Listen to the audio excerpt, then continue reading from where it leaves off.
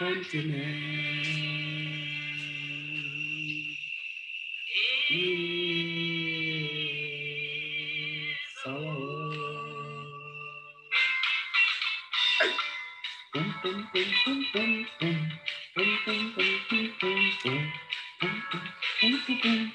My brothers and sisters, stand up and find.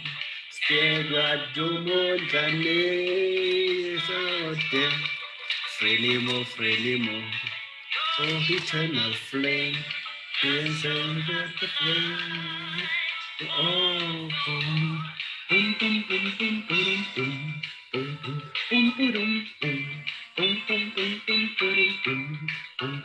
boom, boom, boom, Mozambique, aluta continua, continua. In Zimbabwe, aluta continua. In Namibia, aluta continua. In Zambia, aluta continua.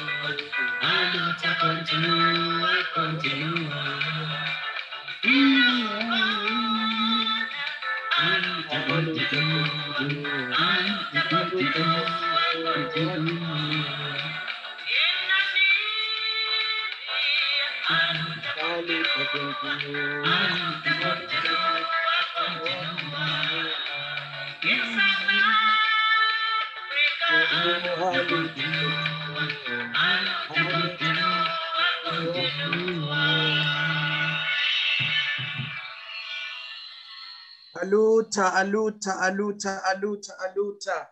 Thank you, Sompisi. I've been listening to that song the whole week. Yeah.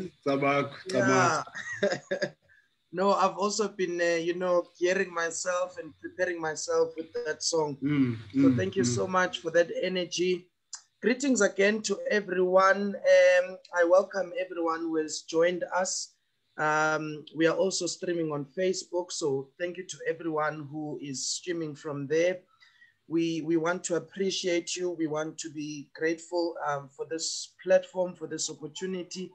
Siyabulela kakhulu, siyabonga kakhulu for joining us, for taking out time on a Friday evening. Ziningi izinto that can be done on a Friday evening, but we appreciate that you have taken a decision to join us on this platform as we reflect on the revolutionary from Mozambique today. A while ago, we were talking about Thomas Sankara, and today we will be talking about Samora Moses Machel. And it's quite interesting for me to note that these two were actually friends. Yes. They were so in sync in revolutionary thought and ways that they shared similar views about some social political issues as well. For example, Samora Machel once said about women, and I quote, "The emancipation of women is not an act of charity, the result of a humanitarian or compassionate attitude. The liberation of women is a fundamental necessity for the revolution, a guarantee of its continuity and a precondition for its victory." Those words were uttered by Samora Machel in a speech he gave in 1973. Now listen to what Sankara once said. I just want to show you just how aligned, how in sync they were. Thomas Sankara once said, and I quote, "The revolution and women's liberation go together. We do not talk of women's emancipation as an act of charity or out of a surge of human compassion. It is a basic necessity for the revolution to triumph." So through this, we see that Sankara and Machel, were literally cut from the same cloth. And I think already we should reflect on this. Uguti, what kind of friends are we keeping? And are they propelling our vision, our drive, or are they a hindrance to it? our friends enhancing our vision, or are they a stumbling block?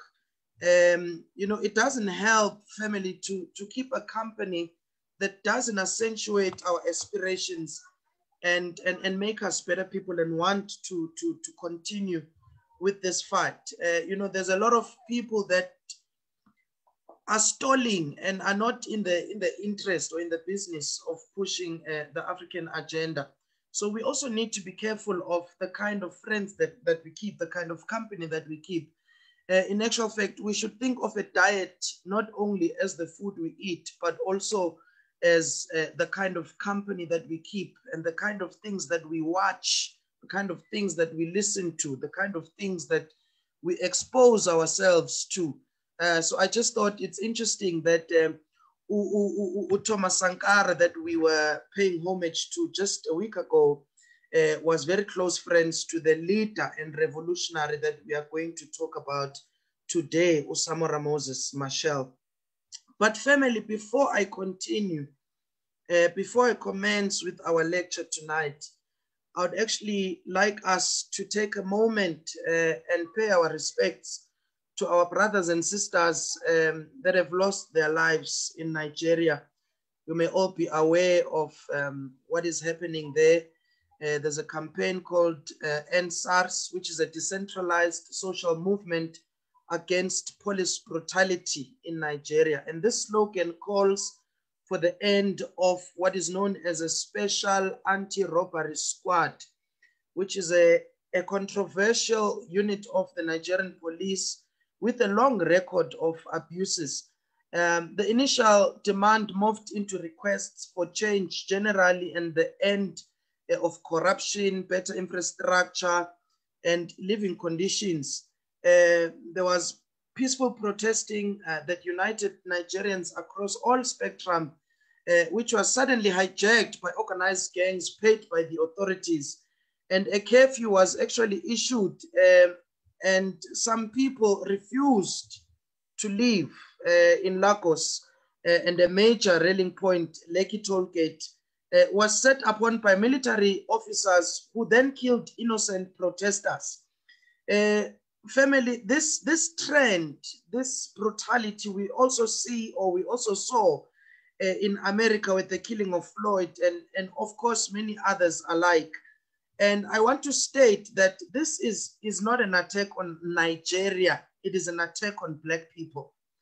It is an attack on us. What happens in Nigeria is happening to us because we are indeed one. And so, in coalition with the Evoke family and brother Ikele, Fred Martins, who is from Nigeria, the Arise Black Child stands in solidarity to echo for the end of police brutality that is going on in Nigeria. You know, we were actually talking to brother Ikele yesterday evening, who is in Nigeria. And he was telling us of just how dire the situation is there at the moment. And he was also alerting us of how they've also blocked the sharing of messages that have to do with this whole campaign on social media. You might have seen that it's quite difficult to share messages or visuals that have to do with this campaign going on. So our intention as Arise Black Child is to gather in solidarity through weaving and leveraging Evoke family platforms, activist practices and works to raise consciousness and awareness of our collective power in community. We also want to educate and mobilize about the End Police Brutality campaign. And our joint solidarity strategy will include, we have a publication on Fridays called the Africa Friday Reflection.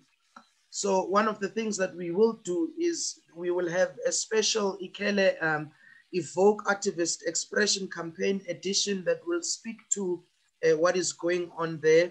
And we will have a special feature, Arise Evoke Zoom session before or after that publication. So please be on the lookout for more information regarding that. And then I'm also pleased to announce that Brother Velimpele, whom I'm very much honored to share tonight's lecture with, the same way we did with Thomas Sankara, is also going to spending a great deal of his time highlighting on the issues that are happening in Nigeria. Can I just please ask that we all ensure we have our mics switched off at all times. So I will then commence with my lecture. Thank you to everyone who just recently joined us. You are at the right place. We will be paying homage to the revolutionary Mozambican military commander and President Samora Machel. I've already started reflecting on his friendship with Thomas Sankara, and how interesting that these two revolutionary leaders were actually allies and spoke with one voice as if they were literally cut from the same cloth. Can I just confirm before I continue? It would be a tragedy if no one can hear me and I'm speaking alone. Can I just get confirmation from one or two people that you can hear me and my connection is all good? Can hear you loud and clear. Loud and clear. Thank you so much for that confirmation. So family, I actually want to start. I want to start my lecture with Samora Machel's quote, one of his quotes, which will actually act as a backdrop for my lecture. And the quote goes, and I quote, "The rich man's dog gets more in the way of vaccination, medicine, and medical care than do the workers upon whom the rich man's wealth is built." And these were the words uttered by Samora Machel. And these words will act as a backdrop of my lecture as they reveal the cruelty of neocolonialism and reflect Africans' position in today's white-dominated society. I will begin with a very brief biography of Samora Machel. I'm going to ask that we all read up. I'm not going to cover everything. I'm just going to touch briefly on his biography. Then I want to get to the crux of my lecture. Samora Machel was born on the 29th of September in 1933 in a village in the district of Gaza, south of Mozambique. He grew up in an agricultural village and attended Mission Elementary School. He completed the 4th class, which is a prerequisite for any higher education. And Machel's hopes for higher education were frustrated by Catholic missionaries who refused to grant him a scholarship. Machel then hoped to train as a nurse, which is one of the few professions which had been opened to blacks. He worked as an aide in the hospital, and this is where his revolutionary journey actually began. Family, there is not much that we can do when remembering a struggle icon such as Samora Machel than to make an attempt to go through their extraordinary genius minds. We can talk about historic events and biographies, but if we do not explore the beautiful minds of our heroes and learn their ways, we will make very little progress. So let us explore the life of Samora Machel, not just as a historic account, but with the intention to take from some of his powerful ideas and use them for ourselves. And the first thing that I want to talk about, the first lesson that I want to draw upon from Moses Samora Machel is the righteous indignation. And I will explain what that means in a moment. So while Samora Machel was working as a nurse in Muguel Bombada Hospital, he discovered that white nurses were paid more than black nurses. And being greatly angered by this, he left Mozambique and went to Tanzania to join Frelimo. The first lesson to learn here is that of anger. I keep muting people, but they unmute themselves. Please just ensure that your mic is always muted. So not just any kind of anger though, family, but a righteous indignation. Righteous indignation is defined as a reactive emotion of anger over mistreatment, insult, or malice of another. And until we are angry enough about injustice, we can never bring about change. It is my view that we are not angered. It is my view that if we are not angered by injustice, we ourselves are unjust. Righteous indignation is not just about being angry, but it is a reactive force. It pushes one to do something about injustice, and such is the heart that Samora Machel had. And like Samora Machel, we need to be angry men and women and channel our anger towards achieving liberation for ourselves and for generations to come.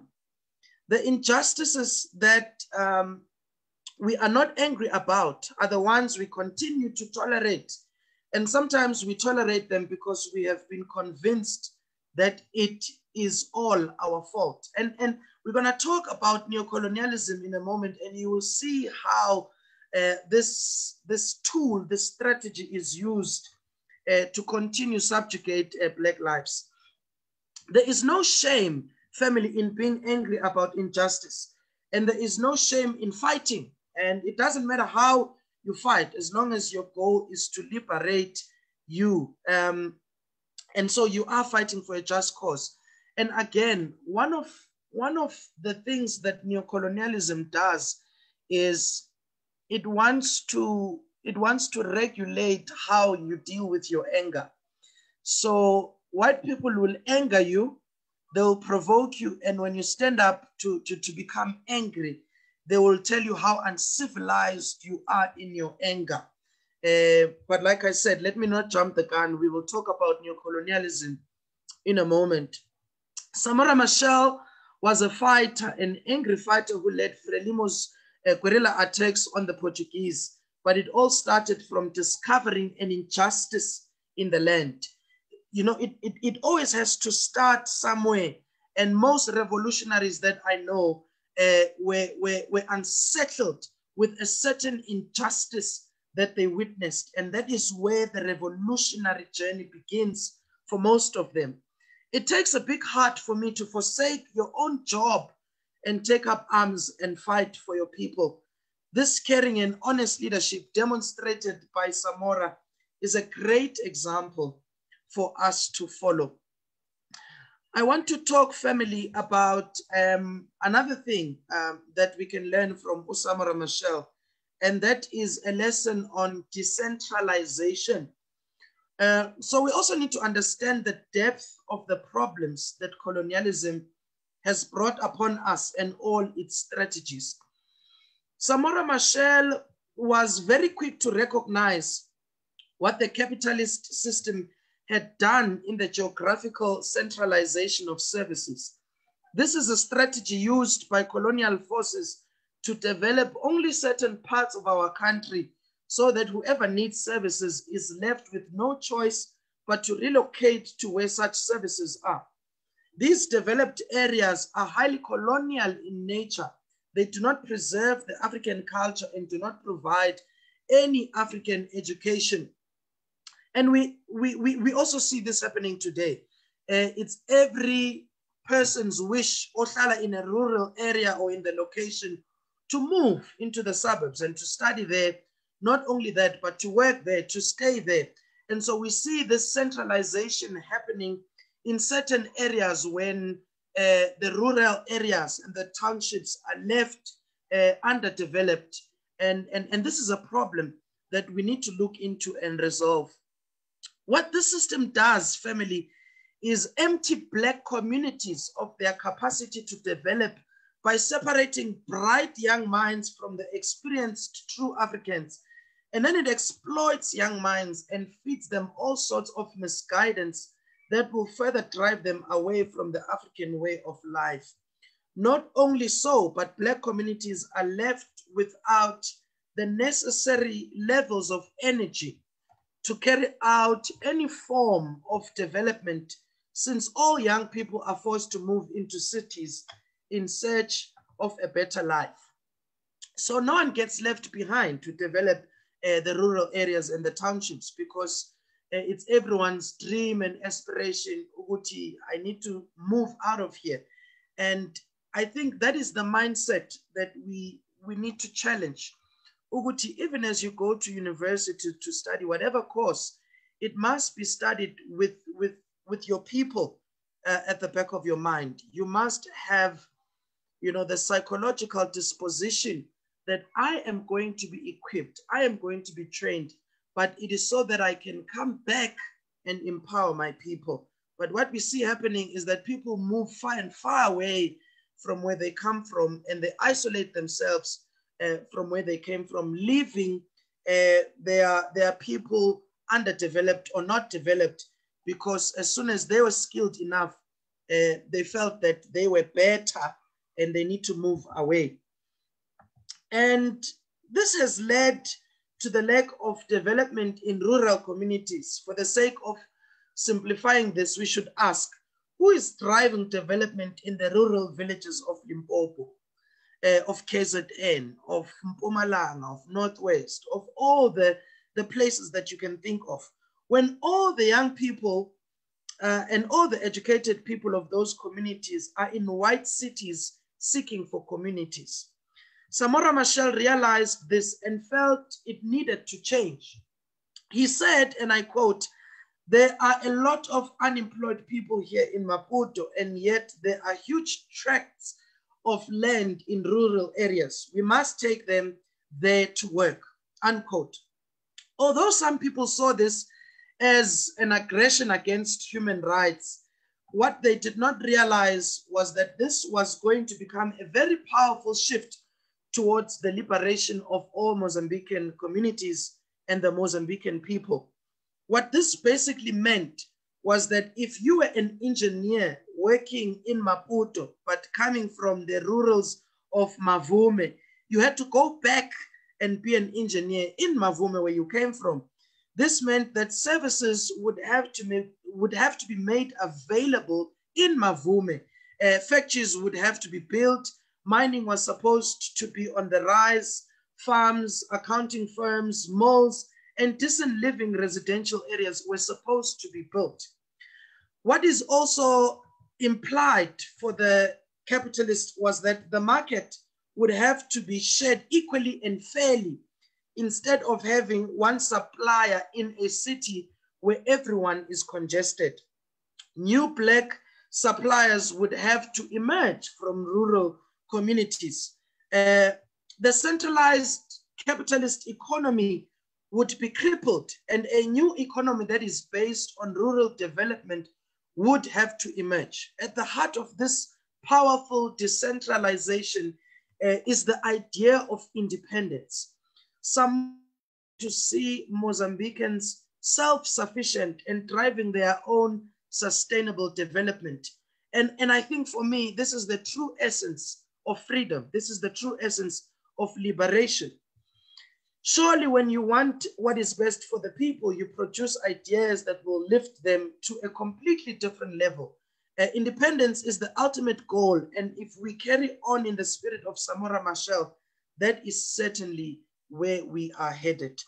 And again, I can reference, I can see the similarities with Thomas Sankara, who was all about self-sustenance, and he even cut off aid, external aid, and made sure that the Burkinabe people could feed themselves. And I'm tempted to say that if we cannot yet feed ourselves, then we are not free, family. If we still rely on external forces to feed us, then we are far from being free.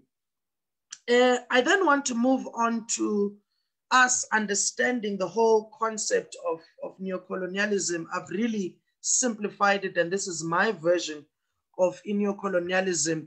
And then I will move on to how Samora Machel addressed neocolonialism through a phrase that he coined, and we all know it, a luta continua. So we will talk about that briefly.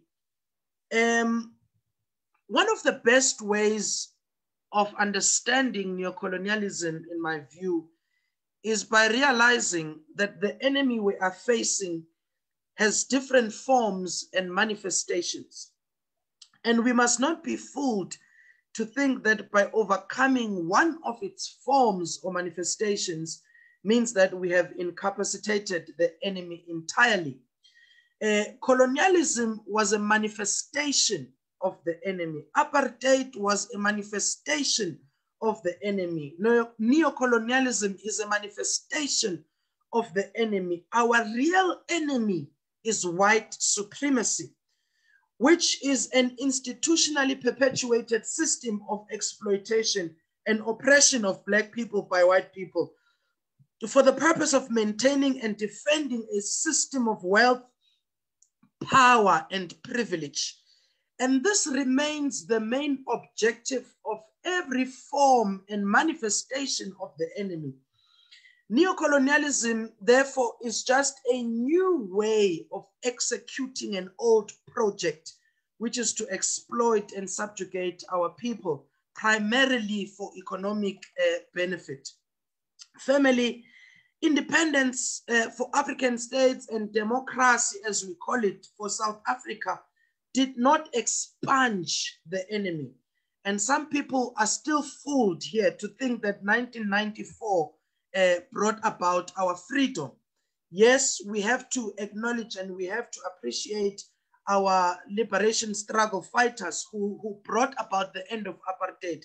But we must understand that the end of apartheid was not the end of the war. It was actually the beginning.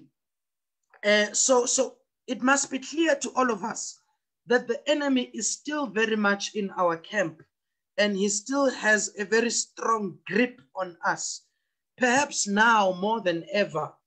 I want to state that it is more divisive and dangerous, and I'm speaking to neocolonialism here. It is more divisive and dangerous because it tricks us with an illusion of freedom. It gives us an illusion of freedom because it doesn't necessarily institutionalize brutality or parade its weapons. Therefore, it gives us the impression that the war is over. Although every now and then its true cruelty in the form of violence towards Black people is still seen, and unfortunately some Black people believe in television so much that if something is not shown on TV, then it does not exist.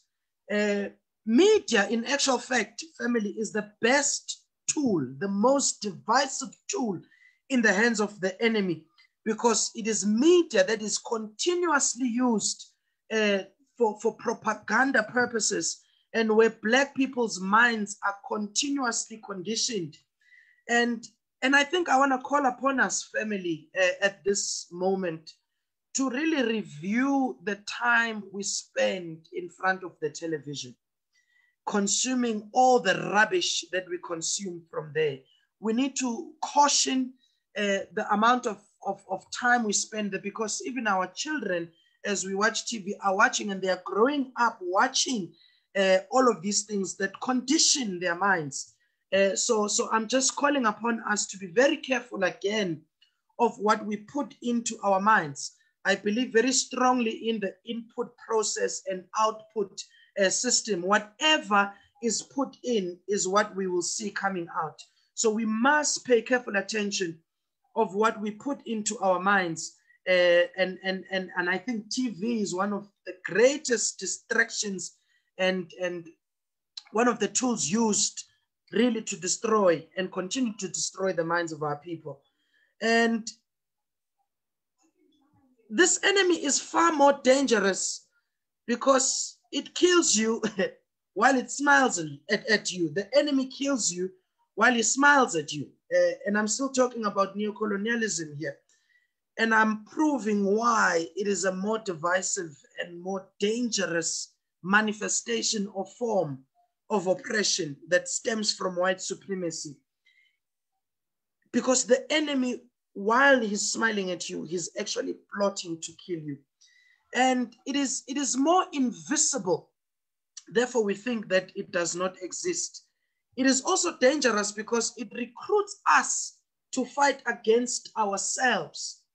Neocolonialism authenticates itself through Black people who are used to devastate and to destroy their own people. And I am reminded of a picture I once saw of a forest that said it kept on voting for the X because its handle was made from wood. And it therefore thought that because the X looks like us, he is one of us, when in fact it was the one destroying them. In the same way, many Black people are put in positions of power to make us feel like we are safe, to make us feel like we are represented, when in fact that is when we die the most, in the hands of other Black people. A good example here is that of Barack Obama. When Barack Obama came into office, America was very hopeful. Black people were hopeful that finally they have a Black president, and their problems will at least be obliterated because he's going to enforce policies that are going to be pro-Black. But you would be shocked to actually know that during his term of office, police brutality was on the rise. It did not increase. It was actually worse. And while he effected policies for other people, there was absolutely no policy that was pro-Black and looked into resolving the issues of Black people. And you would say, but he was a Black president and he was a good example, but he was not, family. And that is the danger of neocolonialism. That is the danger of imperialism. It can give you a Black face to make you, drop your guard, to make you loosen your guard and not fight because you feel that you are represented and you feel that you are safe because you are with one of your own, when in fact that is when you are being killed the most. I'm also dare to say that Black on Black violence is this white supremacist project. Xenophobia, tribalism, and even the current brutality that we see in Nigeria is the white man's scheme. It is the white supremacist colonial project. And because it is invisible, we lose focus and we think that this problem comes solely internally, when in fact the white colonial master still has a hand in our camps, and he's still using the same old rule of divide and conquer. So while we are focusing on our own fights and squabbles, the real enemy, the real criminal is continuing to exploit and to suck us dry. And that is the danger of neocolonialism. Now, Samora Machel understood neocolonialism when he coined the phrase "aluta continua." He actually once gave a speech of "aluta continua." And after saying "aluta continua," he posed a question: against what? Against what does the struggle continue? And I think a lot of us love the phrase "aluta continua," but the question still remains: against what does the struggle continue? Samora understood that although Mozambique claimed its independence from the Portuguese, this was not the end of it. It was just the beginning. In one of his speeches, like I said, he kept on using the phrase "aluta continua." It was actually his signature in a lot of his speeches. And when he poses the question, against what does the struggle continue? This is how he answers the question. He says the struggle continues against hunger. Now, some people will say, indlala ayibulali, which means hunger does not kill. But you'd be shocked of the stats of the many African people that die because of hunger. Hunger remains the greatest threat to African life. And this again speaks to the issue of self-sustenance and self-sufficiency. If we cannot feed ourselves and if we continue to die from hunger, then surely the struggle continues. Surely we are not yet free. Surely it is not yet uhuru. He also says the struggle continues against tribalism. We cannot achieve a collective goal when we are still divided.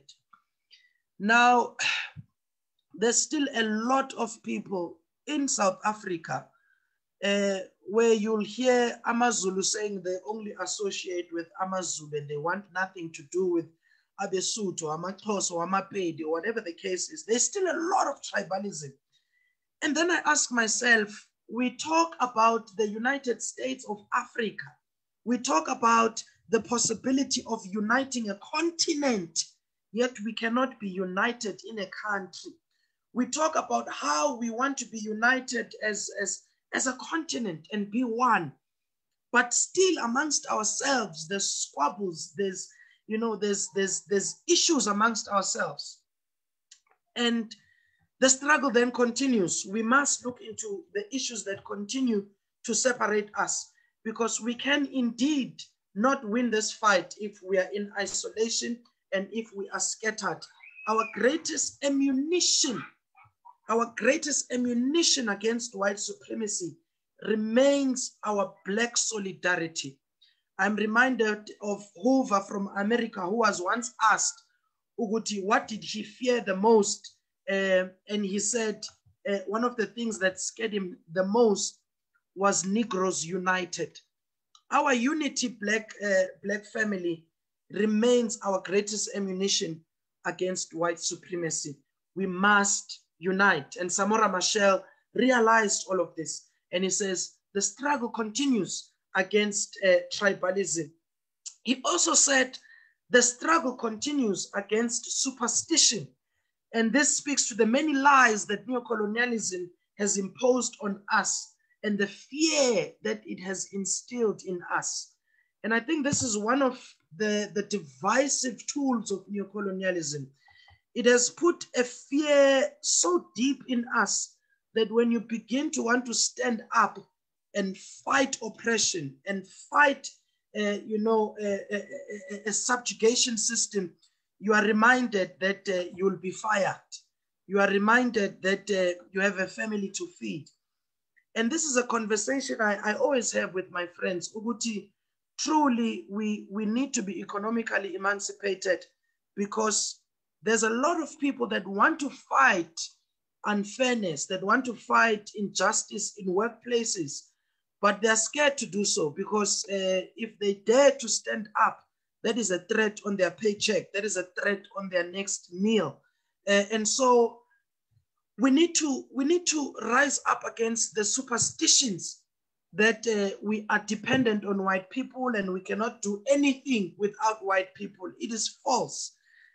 We just need to realize our power, and this power, like I said, would be realized in our solidarity. We also saw this with the cliques debacle. When we were being insulted there, there was, as valid as it is, the people are going to lose their jobs if they protest, if they rise up and stand against the injustice that is perpetuated against them. But then I have a question for us, family. How much longer are we going to be held ransom? How much longer are we not going to revolt and fight? Because if we dare to do so, then we are frustrated economically. I agree that this is a valid point to raise, but are we not being held ransom? Are we not being held ransom and backed into a corner?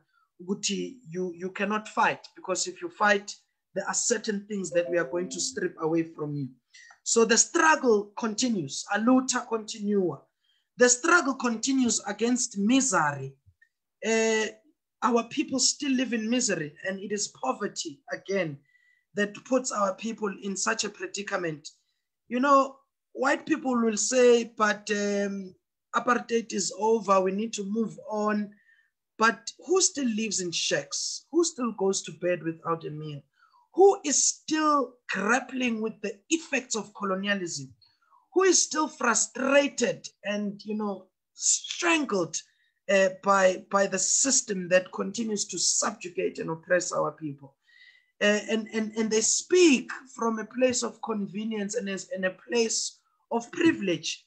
And this is something you must know about white supremacy. White supremacy has fans. White supremacy has supporters. White supremacy has advocates. White supremacy has ambassadors. White supremacy has supporters. You know, white supremacy has sponsors. White supremacy is a heavily funded project. Someone once said, oppression is a heavily funded project. There's a lot of money that goes into our continued oppression.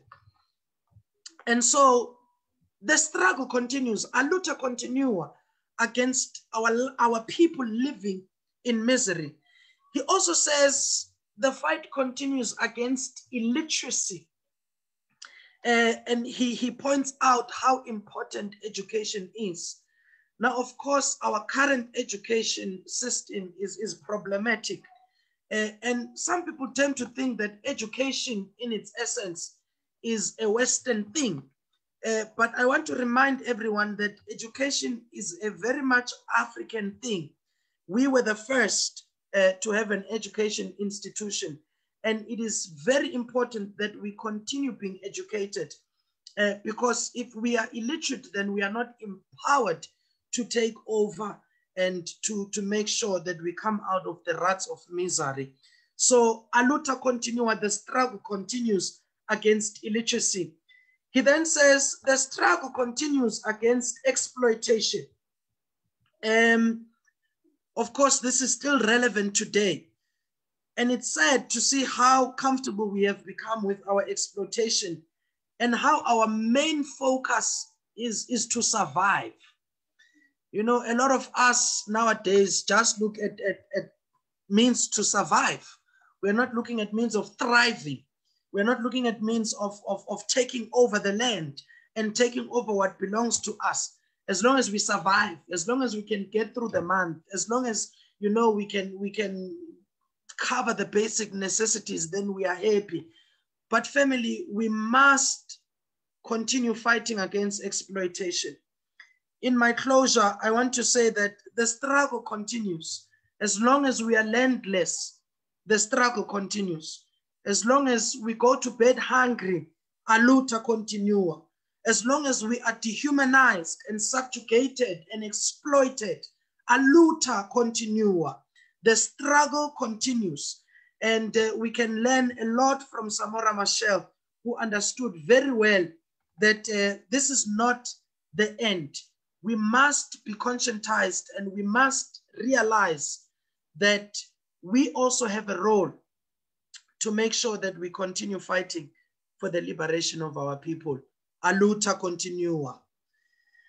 Family, I will be stopping there and I will be handing over to Ukodide Usompisi. Leader, I hope again that I have laid a somewhat good foundation for you. I know you're also going to spend a great deal of your time talking about the issue that is going on in Nigeria.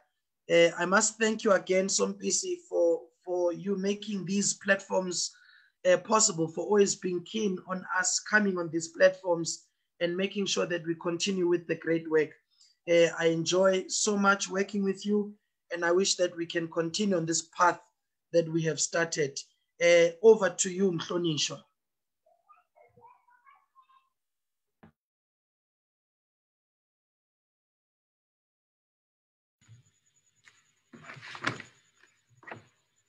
Testing, Samora Machel. Aluta continua. Samora Machel. Ndlondlo mabuya guliwe wena udla ubulongo doda madoda inkosi ayiqeda ngiyabonga mfowethu and thank you for the foundation you have laid and I also share your sentiments about the spirit in which we are working and we are doing this. You know, I share those sentiments. It is a pleasure, it is an honor as well to be working with you. And I hope we can do many more things, you know, for our people because Assassination, we are doing this for our race, you know. So I'm really hoping that we can do more and more bigger things. I've noted some of the key things that you, I would say also, let me also make a little you know, mangathi ngikhuluma noNdlondlo yabona ngiyabona ubra KB lapho the way he's looking at me ukuthi happy bra he's just greeting uNdlondlo you know bra KB everybody else lapho ngiyababona babumudise umshengu unkosazana and everybody else ubabongani who has tuned in sibonge kakhulu ukuthi nithathe isikhathi senu nizobalana nathi yabo and the other important thing is that we must not underestimate the privilege of having ourselves as Black people talking to each other. You know, ngoba one of the things that the invasion by the Arabs and the Europeans have done is that they have also become our spokespersons. You know, so when we have to even speak to each other, they become our intermediaries. And this is why you find a lot of Black people today think it is a criminal offense to have Blacks only meetings, you know.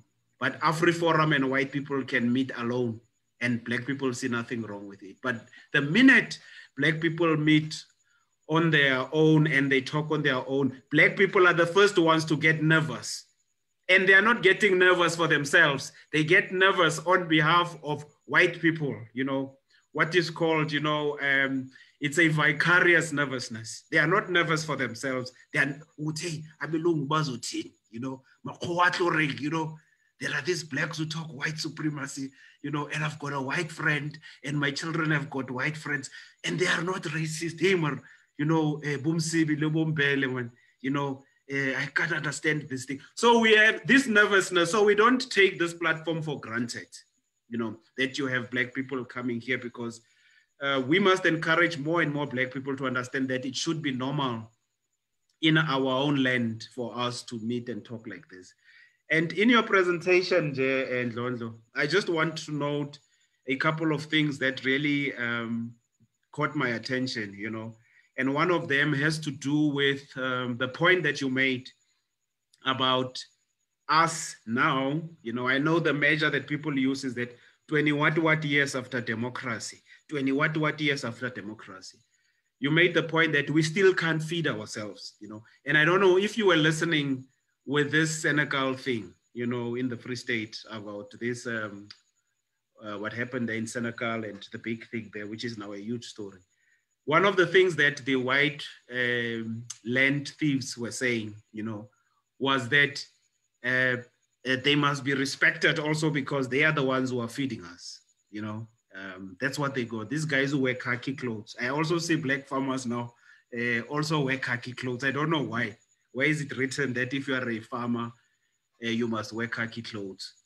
Now it's a scandal, you know, that for us as the natives, we can be told by invaders and foreigners that they are feeding us, you know. And I was just sitting and thinking is that if indeed they are the ones who are feeding us, can you imagine what can happen if they decide one day to just poison us? You know, now, you see, the point that I'm making is that food or food production is not simply a matter of nutrition or health. It's also a matter of sovereignty and security.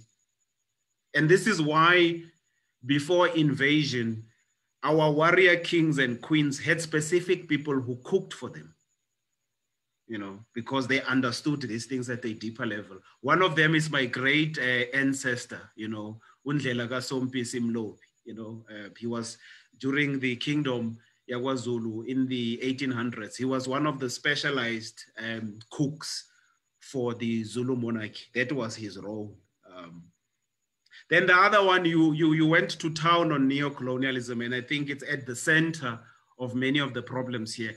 And interesting that you mentioned neo-colonialism, because even the political parties that are classified as liberation movements in South Africa don't talk anymore about neo-colonialism, you know. And when you listen to them, they create the impression that our fight was for democracy. Oppressed people don't fight for democracy. They fight for liberation from their oppressors.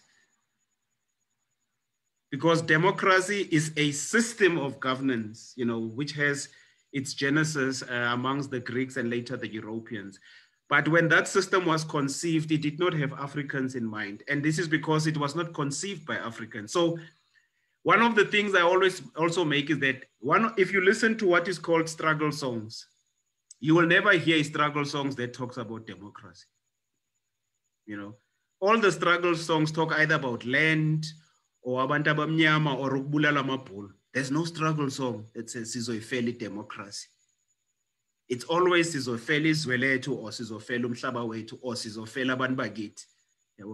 So this democracy thing, it's a white people's thing that they are just using as a sleeping tablet. And we are now making it our thing. That's why you can find people can say, I've got a democratic right to do this and this, but they still go hungry. They also have a democratic right to go hungry and a democratic right to be shot at by the police. The other point you raised is the one about the media and how the media continues to brainwash and, you know, the mass media. Yeah, it's a painful one because, you know, there is this thing that we don't want to talk about. I look at programs like, or channels like, what is this thing that has, what is this channel that screens Jub's thing? Machel. You know, it uses our parlance, njengabantu abamnyama, ilingo yethu Machel. But how much of that content that is on that Machel thing projects us as Black people positively and truthfully and honestly? You know, I personally, Black family, don't get that impression when I watch those programs on Machel, you know. And it's almost as if that Machel thing thrives on making Black people appear disorganized, broken families, alcoholics, people who just cheat left, right, and center, and don't know whether they are coming or going. Now, do you want to tell me that there are no positive stories that Machel can profile? Because the overwhelming stories or programs there, and they are growing every week. You check, there's another one that comes in. There's another one now. You promised to marry me. You know,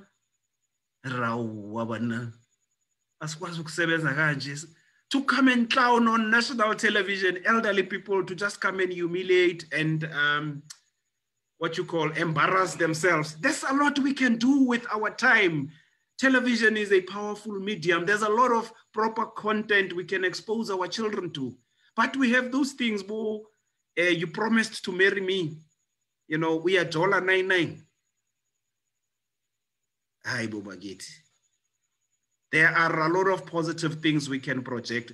Television is a powerful medium, and we must not underestimate the power of the repetition and the broad exposure of our children to negative stories and negative images about us. We must not underestimate that. And we must have a discussion about this Machel channel. You know, we must have a discussion about it, in my view. Then the last one is, you spoke about Black solidarity being our main weapon against white supremacy. I cannot agree more. You know, it's absolutely the case. Now, I'm just trying to confirm with those remarks that you've laid a very firm basis for my presentation. I'm also not going to eat into the time of the people here. Now, I'm going to present in two parts. I'll speak a bit about Ubabu Samora Machel and some of the other things that I just thought we could augment. And then I will conclude with the part that deals with what they call the fight for police brutality in South Africa, in Nigeria, the campaign End SARS, you know, and what that entails. Now, I'm just going to use the approach. I'm going to use, you know me, and structure. So I'm going to address 7 questions. You know, the first question is going to be, what are the connections between the Mozambican and the South African struggle? The second question is going to be, what was the revolution about in South Africa? You hear Undlondo says, aluta continua, you know. Now, what is this thing that must continue? That must now continue. What was the source of it? The third one is going to be what went wrong in the South African Revolution. You see, that today you must hear Undlondo saying to us, aluta continua, and Undlondo saying we are not free. So what went wrong that we end up being almost back to square one? Then I will reflect on something which is not spoken of a lot, apartheid era looting and elite dealing. And then I'll also reflect on another question. What has the Declaration of Freedom meant for Black people? And then the last one, like I said, is going to be a reflection on police brutality in Nigeria, you know, but there's a broader theme that I have there. Just to start us off, as part of the connection, trying to draw this connection between the Mozambican and the South African struggle, there are 2 very interesting moments or events I want to reflect on. The first one is in 1974, the movement of Steve Biko, the South African Students Organization, under the leadership of a revolutionary called Muntu Mieza. In 1974, September, they held what they called Viva Frelimo rallies here in South Africa. What were the Viva Frelimo rallies? These were rallies that were held by the Black Consciousness Movement to celebrate the victory of Frelimo in Mozambique. They were held here in South Africa. And in reaction, the apartheid regime, you know, harassed, arrested them, and many of them landed themselves in Robben Island. You know, Muntu Mieza amongst them, Tera Lekota amongst them. He was in the Black Consciousness Movement at the time. Zithulele Cindi, he is the current secretary, Ubabu Cindi, of the Azanian People's Organization. Ubabu, who are the other ones? Ubabu Pandelani Nefolo Fortwe. You know, many of them ended up in Robben Island as a result of commemorating or celebrating the victory of the people of Mozambique in South Africa, you know. And if you remember, those of you who have watched the movie Cry Freedom, you know, which tries to give a perspective on the life, you know, who Steve Biko was, you would remember that in Cry Freedom, there is a scene where Denzel Washington, who plays Steve Biko, testifies in court, you know. In fact, there's a huge part of it. Now, that scene or that part where Denzel testifies in court is taken from true life experience. The person who testified in court was Steve Biko. At this trial in 1974, he was called to give a testimony. And as you know, for those who've read I Write What I Like, he turned the whole court appearance into a lecture on Black consciousness, you know. So that is the one moment that connects us to the people of Mozambique. The other one is the song Aluta Continua, which we were playing just before we started, which was performed by Umamu Zenzile Makeba. Many of you know her as Umamu Miriam. Yabo. Umamu Zenzile. The song was written by her daughter, Usisbongi, after Umamu Zenzile, as part of the delegation from Guinea at the time when she was in exile in Guinea, in Conakry.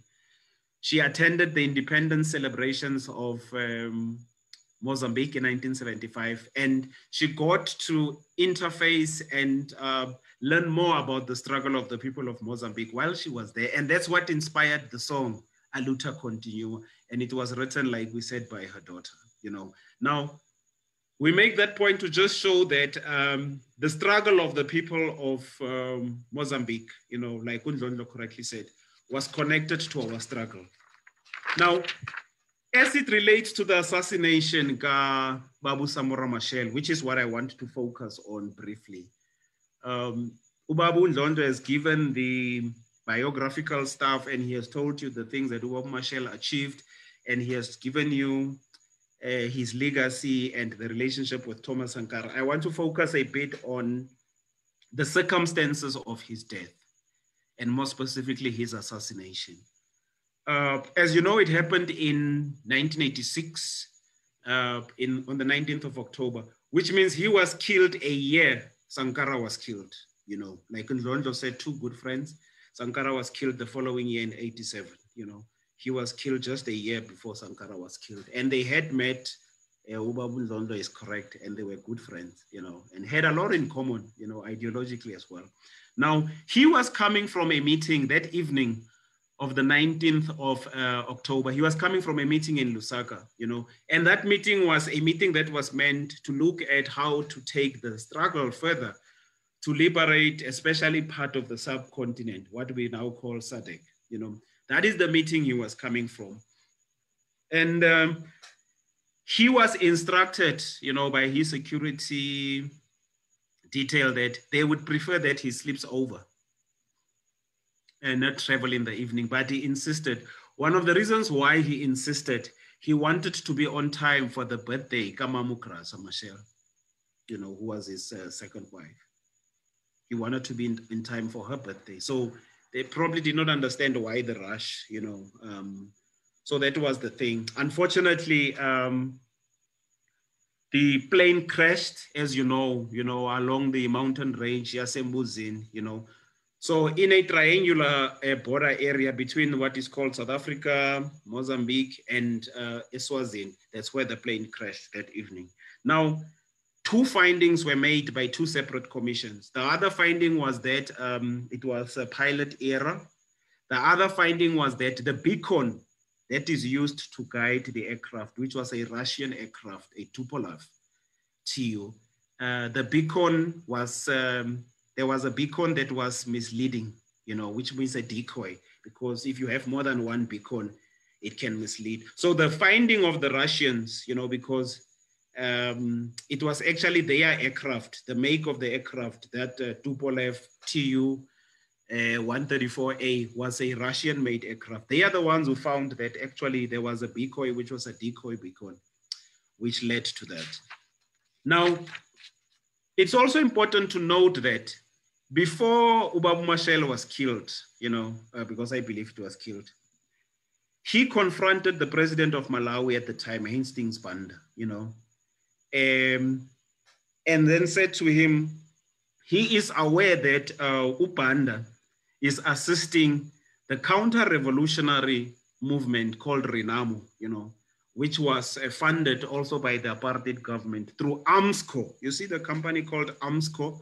AMSCO was funding Renamo to destabilize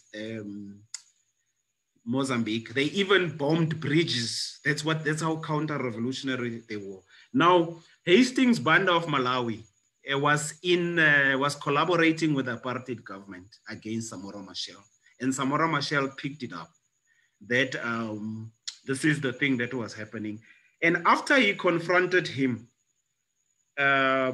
he also then went to a press conference and made the point that if Banda does not stop his nefarious activities, you know, he would place a missile or missiles at the border of Mozambique and Malawi, you know. Soon after that, thousands of Renamo troops left Malawi and they went into Mozambique, northern Mozambique, and tensions escalated, you know. But also before that, I'm now trying to show you the atmosphere. At the border of Mozambique, 6 members of the South African Defense Force of the apartheid government died, you know, when a booby-trap landmine killed them. The then Minister of Defense, Magnus Malan, in response said, this was going to lead to a head-on clash between Mozambique and South Africa. You know? And he was also saying that during that time, Mozambique under Samora Machel had renewed its support for the ANC, you know, in exile. In response to the killing of these 6 officials or members of the South African Defence Force, South Africa then terminated over 50,000 jobs, apartheid South Africa, of Mozambicans who were working in South Africa, you know, as a sort of like punishment. But we also learn from the minutes of the cabinet, right, that there was a discussion at cabinet level in the South African cabinet, especially the security, what is called the, there's this thing called the State Security Council. You know? They had a specific working group that was just focusing on Mozambique, and in particular, Samora Machel. And they were also discussing in this working group how they can help Renamo to overthrow Frelimo, you know. Now, Samora Machel was aware of these things. Mamu Grasa also states when he appeared at the commission, the Mago commission that investigated, that she's of the view that immediately after Ubabu Samora Machel warned Hastings Banda, there was a crisis meeting that was held in February in Malawi, sorry, where the possible assassination of Samora Machel was discussed with the South African Defence Force, amongst others, Magnus Malan, the Minister of Defence at the time, you know. Now, these are some of the things, you know, that were part of the circumstances, you know, that informed the assassination or precipitated. But also there were divisions within the organization of Samora Machel. And part of the divisions had to do with the fact that he was restructuring the military and the cabinet. And this upset some of the high-ranking officials. Now, this is also not too dissimilar. Part of the reason why Sankara also got killed, right, was because Sankara also did some restructuring within his own party. You know, he was weeding out the thieves, the sellouts within his own party. So just like Thomas Sankara, in the run-up to the assassination of Ubabu Samora Machel, Ubabu Samora Machel had enemies, both external and internal, you know. And Umamu Grasa, who herself was not just an activist, but also got military training, states it clearly that, that even before they actually got Ubabu Samora Machel on the 19th of October 1986, there were many attempts on his life before that, you know. So that was the final and the most successful attempt. But what is also interesting, one of the first people at the scene of his plane crash was the Foreign Affairs Minister of South Africa, Pug Botha at the time. And at the site of the crash, Pug Botha spoke about how the death of Samora Machel and the other people who died, over 20 of them, was a loss to the South African government, the apartheid government, which could not be true, because if you go to the minutes of the apartheid cabinet and the State Security Council, that diabolic body, the views that are expressed in the minutes of the State Security Council contradict what Pug Botha was saying at the crash site, the Samora Machel. Now, in the South African context,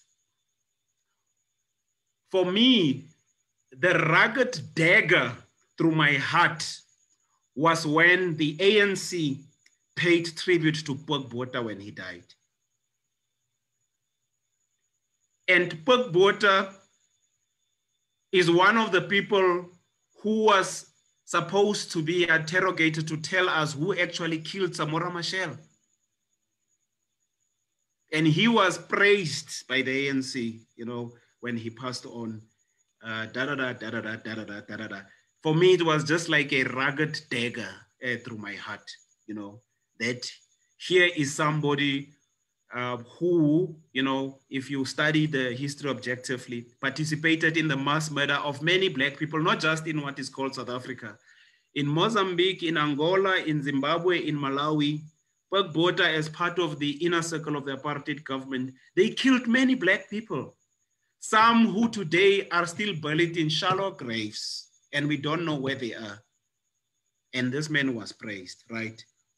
We leave that. We go to our second point. Our second point of question is, what was the revolution about in South Africa? You know, Unzonzo was saying earlier, Aluta continua, but what is this that must continue? One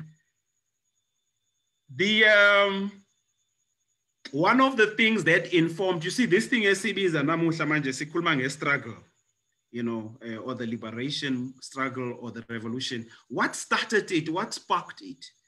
This thing was sparked by a group of dirty, smelly mass murderers and rapists who came here uninvited during the 1400s, especially through the Cape during the 1400s. I know there's the 1652 story. You know, as early as the 1400s, they were already here, especially the Portuguese, you know, and I'll later explain why the Portuguese were the ones who were able to travel more than the other Europeans. Part of the reason is that the Portuguese are the ones, after stealing our navigation skills, especially from some of our skilled navigators, the Moors, the ones who civilized Spain and built the first university in Europe, which you find today in Spain, the University of Salamanca. It's the oldest university in Europe. It was built by us, the Moors. We built it. Now, they stole the navigation skills, the Portuguese, of our people, and this is why they were amongst the first to be here. So some of the first people to engage them in warfare are the people that are erroneously referred to as the Khoi and the San. You know, they were the first people to engage them. Amongst them, you had freedom fighters like Gogosa, freedom fighters like Doman.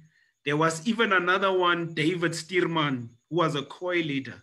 The interesting thing about David Stearman is that if ungumXhosa and uma uzithakazela uthi ungurhudulu, urhudulu nguDavid Stearman.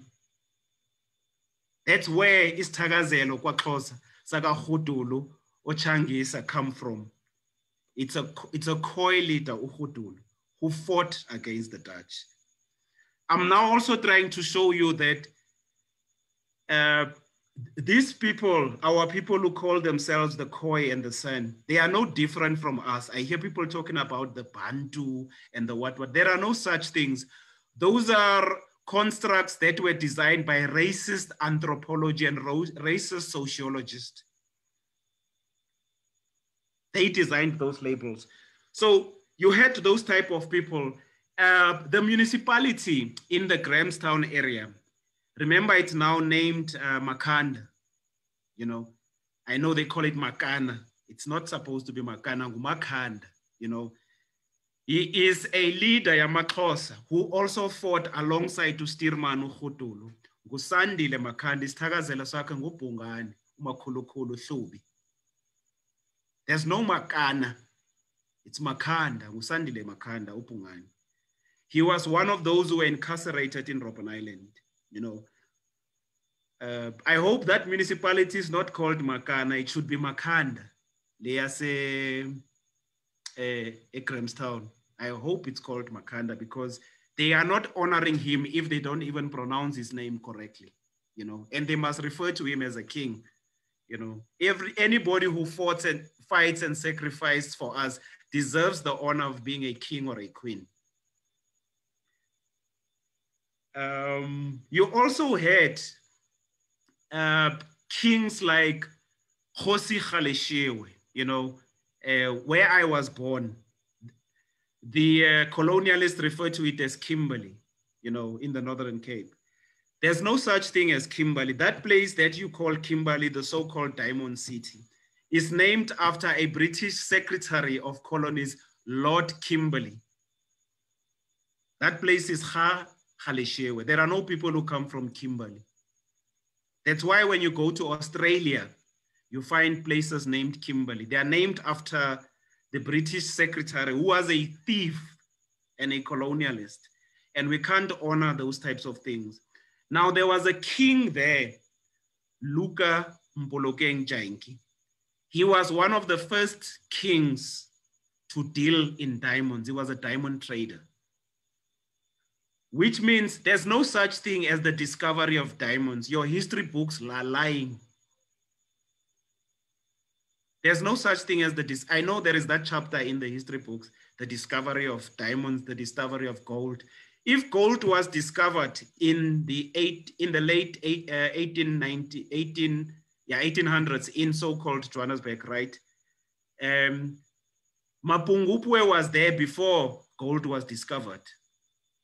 Mapungubwe. And Mapungubwe was, iron smelters and people who were dealing in gold, and Mapungubwe is just here. Mapungubwe is not far from Johannesburg, So how do you discover gold when there is an empire that is over 200 years old where people were using gold and smelting iron? And we go along, gold was discovered in Johannesburg.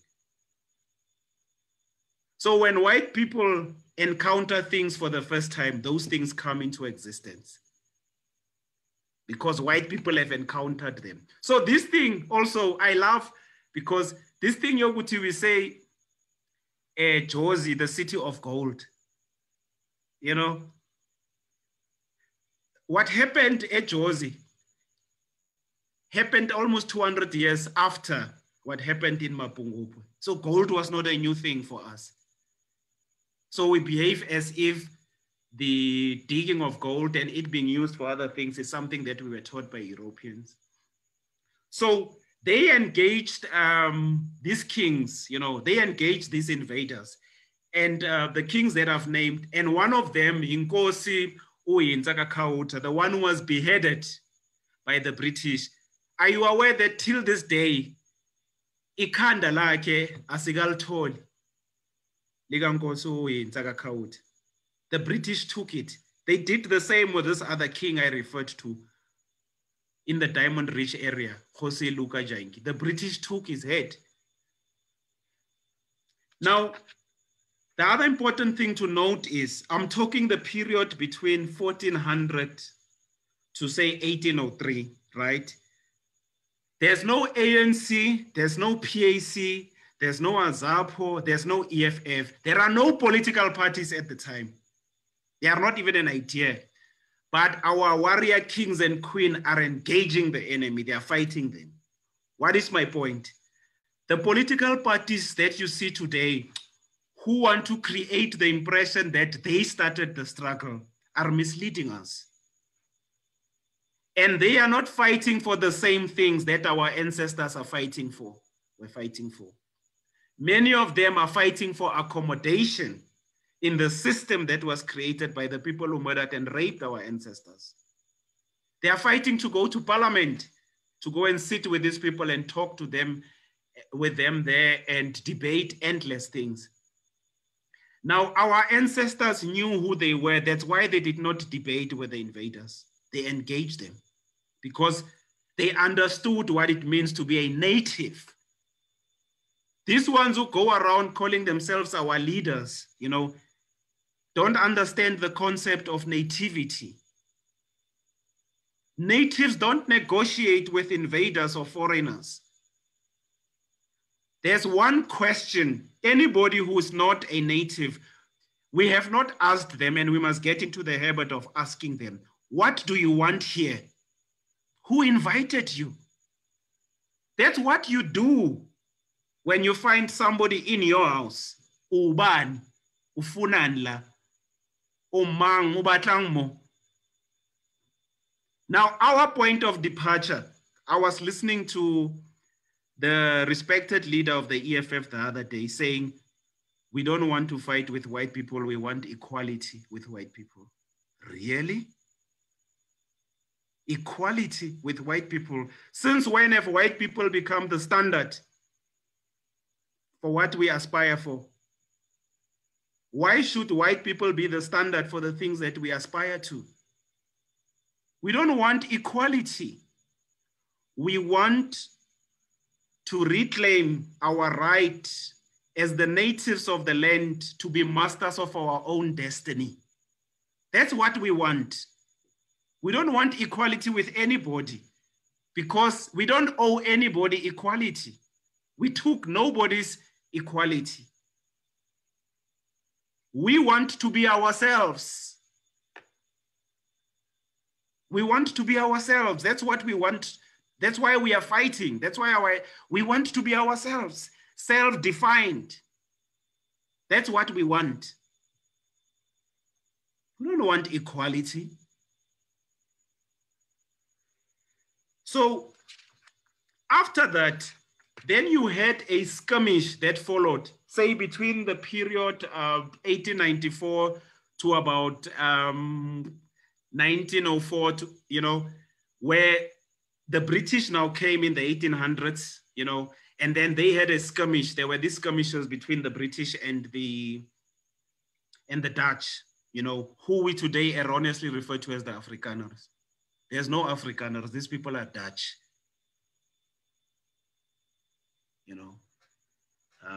So now those skirmishes, led to, amongst others, what was called the Anglo-Boer War, another misnomer. There's no Anglo-Boer War. It's the Anglo-Dutch War. It's the Dutch and the British or the English who were fighting for our resources, which war culminated in the formation of the Union of South Africa in 1910, So this thing that we today call South Africa was not created by us, this polity, right? It was not created by us. And this is why it is weird to hear ourselves call ourselves South Africans. Because if you look at the etymology and you look at the genesis of the name South Africa, right? It was not a creation of us, the natives.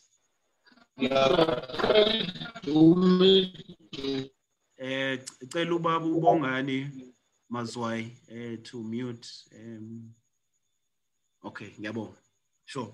So now that being the case, the last point to make on that subject is central to the narrative that I just gave here was that everything centered around the fight for our land, its repossession, not its expropriation. It's repossession, not its expropriation. We are not going to expropriate anything. You repossess, you take back what's yours, and you will decide how you take it back. Now, I was just making that point to show that two important things. One, the political parties did not start our anti-colonial resistance. They did not invent it. They either benefited from it or they distorted it. Two, our anti-colonial resistance, central to it in us reclaiming our land, our essence, was the land question. And until that question is resolved, we can't be talking uhuru. My third point, what went wrong in the South African Revolution? One of the things that went wrong in my view is that our people at the beginning of the 20th century, our people started to organize themselves along Eurocentric lines in terms of political parties, Eurocentric political parties. For instance, when the ANC was formed, right, in 1912, and the 1913 Land Act was passed the following year, you know what the ANC did under the leadership of people like Abu Solomon Tekishop, many of whom I respect? They wrote to the King of England to protest that the Land Act is disadvantaging Black people and they can't understand. I will share with you their deputation. It will break your heart. They refer to themselves in that deputation as the loyal subjects of your majesty. You know, and there are people in the ANC who either don't know this history or they pretend not to know it. At formation, this is how they looked at themselves: loyal subjects of your majesty. Now, this is why till this day, South Africa is a member of the Commonwealth, you know, which is a club of the British royal family, right? Why do you think South Africa is still a member of the Commonwealth? And all the countries that were colonized by Europe, by Britain rather, go to England, you know, when they are called by the British royal family, and they get dressed in those funny Victorian clothes. You know, I've seen all our presidents go there and they look like very funny characters, you know, because they must continue to show that they continue to be subjects of Her Majesty. That's where this thing comes from, you know. Now,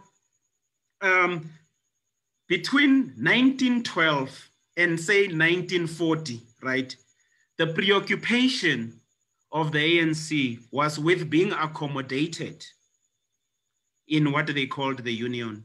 And part of the reason why they were fighting for accommodation was that many of the people who led the ANC were products of colonial education, right? Many of them were doctors, lawyers, and professional people. And many of them, remember, came from missionary schools, you know. So they had a strong affinity for the British, you know. And like the British, remember, they did funny things. I see now it's a hairstyle.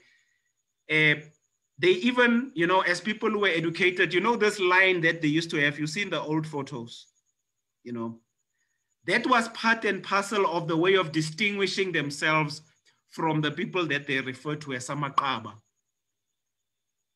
because they were men of letters.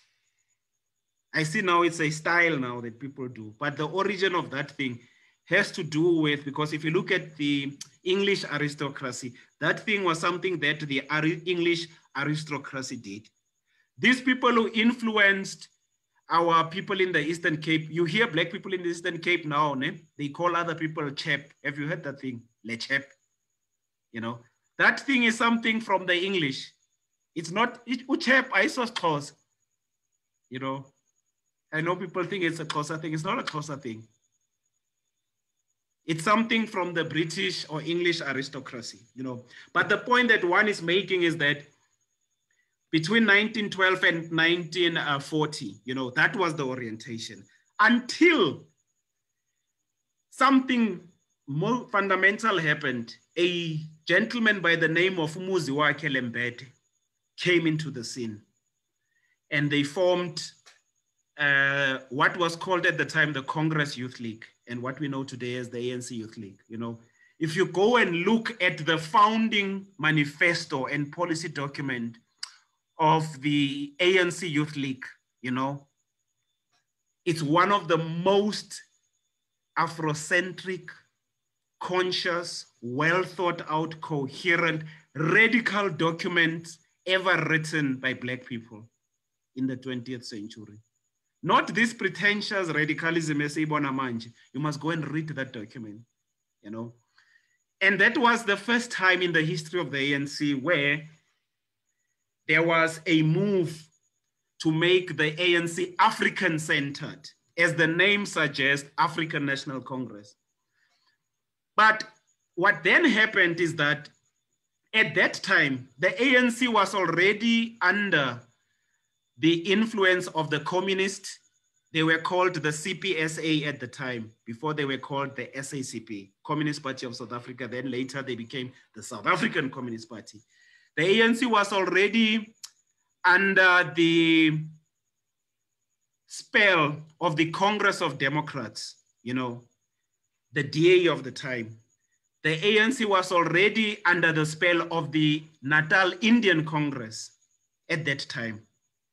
And the ANC Youth League posed a threat to the dominance of the communists, the Indians, and the white Democrats in the ANC, who wanted to make sure that the ANC remains as multiracial as possible, you know. And this is why they fought tooth and nail, you know, in the 1949 Congress of the ANC in Bloemfontein, where what is called the 1949 Program of Action, one of the most radical programs of the ANC in its history, was adopted. That program was influenced by the ANC Youth League under the leadership of, amongst others, APM Dai, and Umangaliso Sobukwe was in the ANC at the time, because Ubabu So Ulona had passed on at the time. By 1949, he had passed on, Ubabu Muzuwake Lembede. But then what happened is that a huge fight was waged by the whites, the Indians, and the communists, the Jewish communists within the ANC, to kill this project that sought to bring the ANC to our roots. And this led to the adoption of the Freedom Charter in 1955. What is my point? The Freedom Charter was a direct counter to the African nationalism of the ANC Youth League of the 1940s. Direct counter. And this is why you see, if you read the opening line of the manifesto of the ANC Youth League, the ANC Youth League manifesto says two important things. The struggle of the Africans must be led by Africans themselves. Two, the land belongs to Africans and African only. What does the Freedom Charter say? South Africa belongs to all who live in it. That line was not put in there and at the top innocently. It was a direct counter to the manifesto of the ANC Youth League and the 1949 political program to make sure that the ANC is captured. You see, when capture started, capture did not start with the Zondo Commission. Now, coming this way,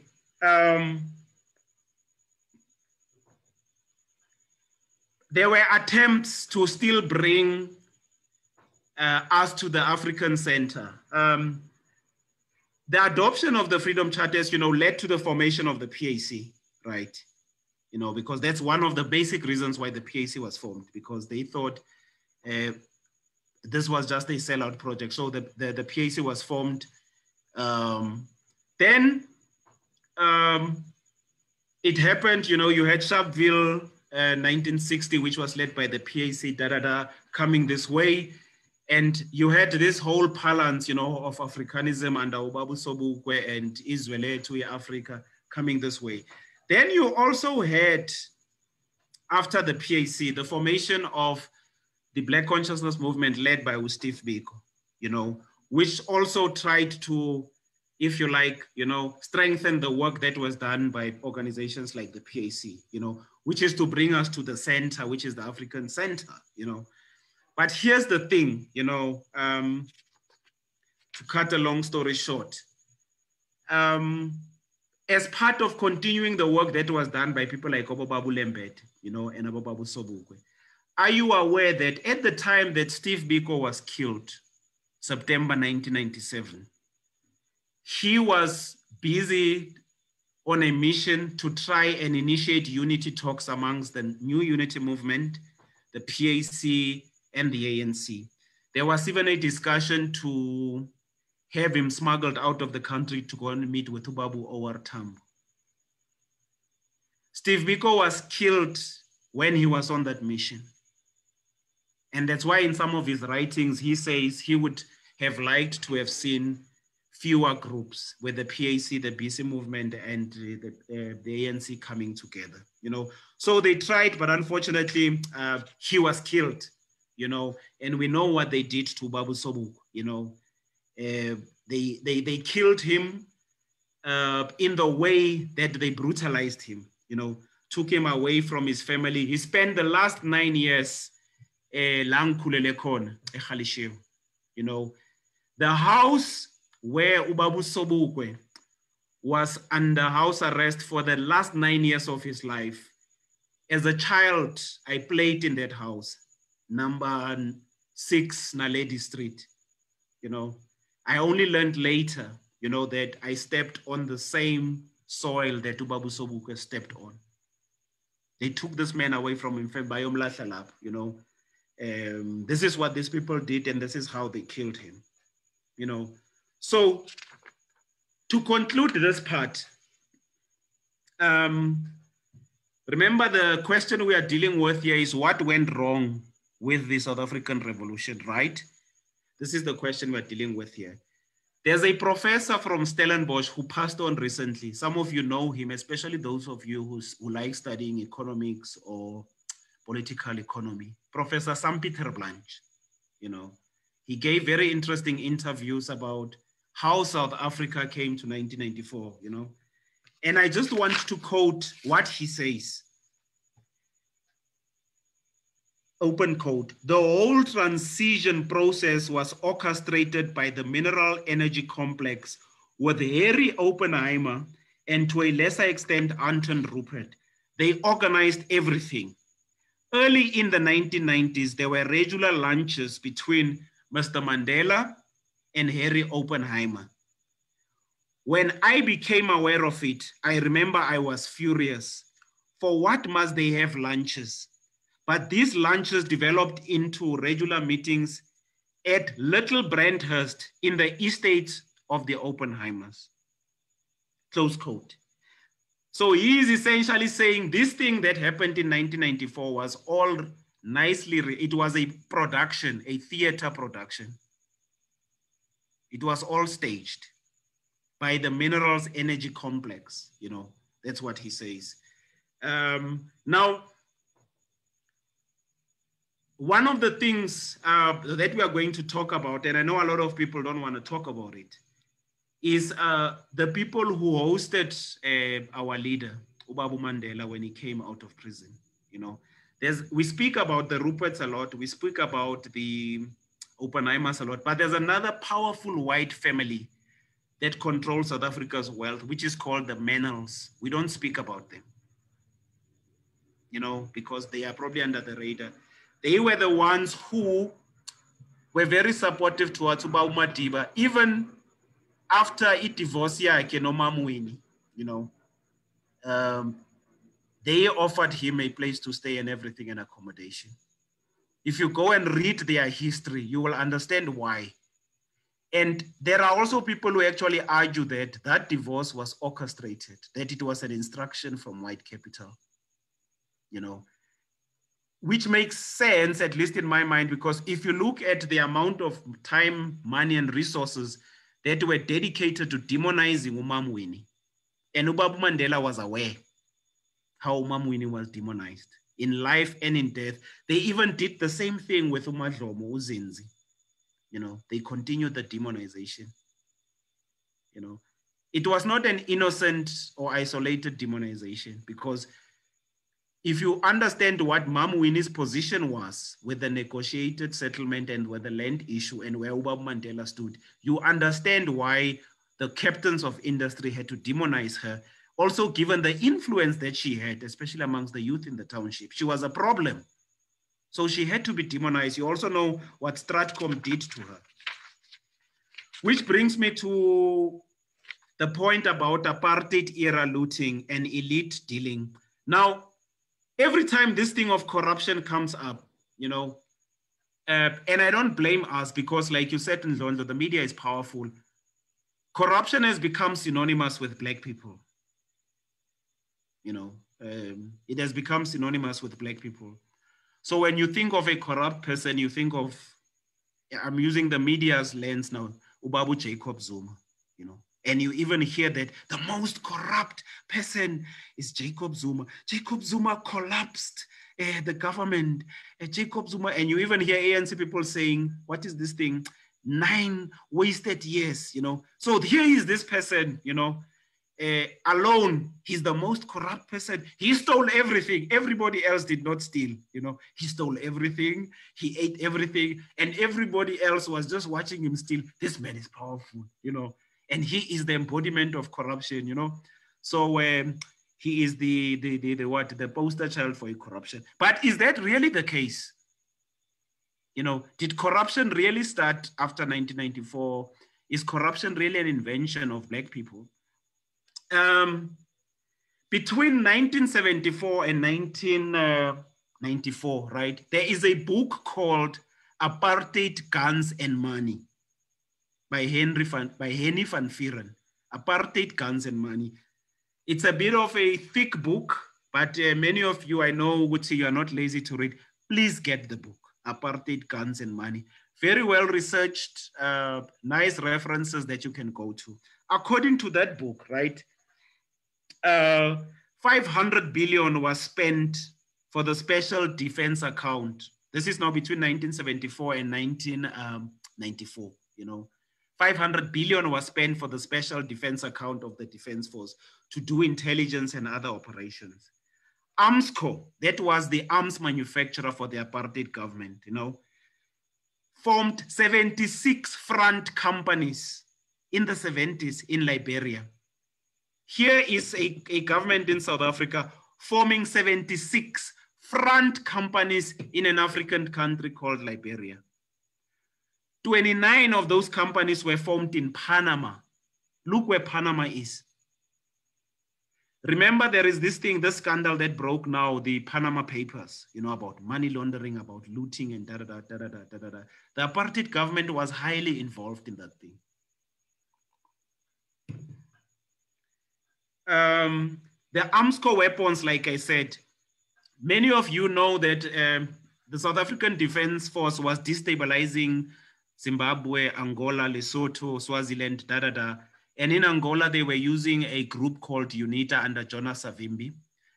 Who supplied Jonas Savimbi with arms? It's Armsco. And I think Armsco changed, so it became part of Denel, if I'm not mistaken. Correct me if I'm wrong. I think it became part of Denel. You know, they changed the name and they became Denel.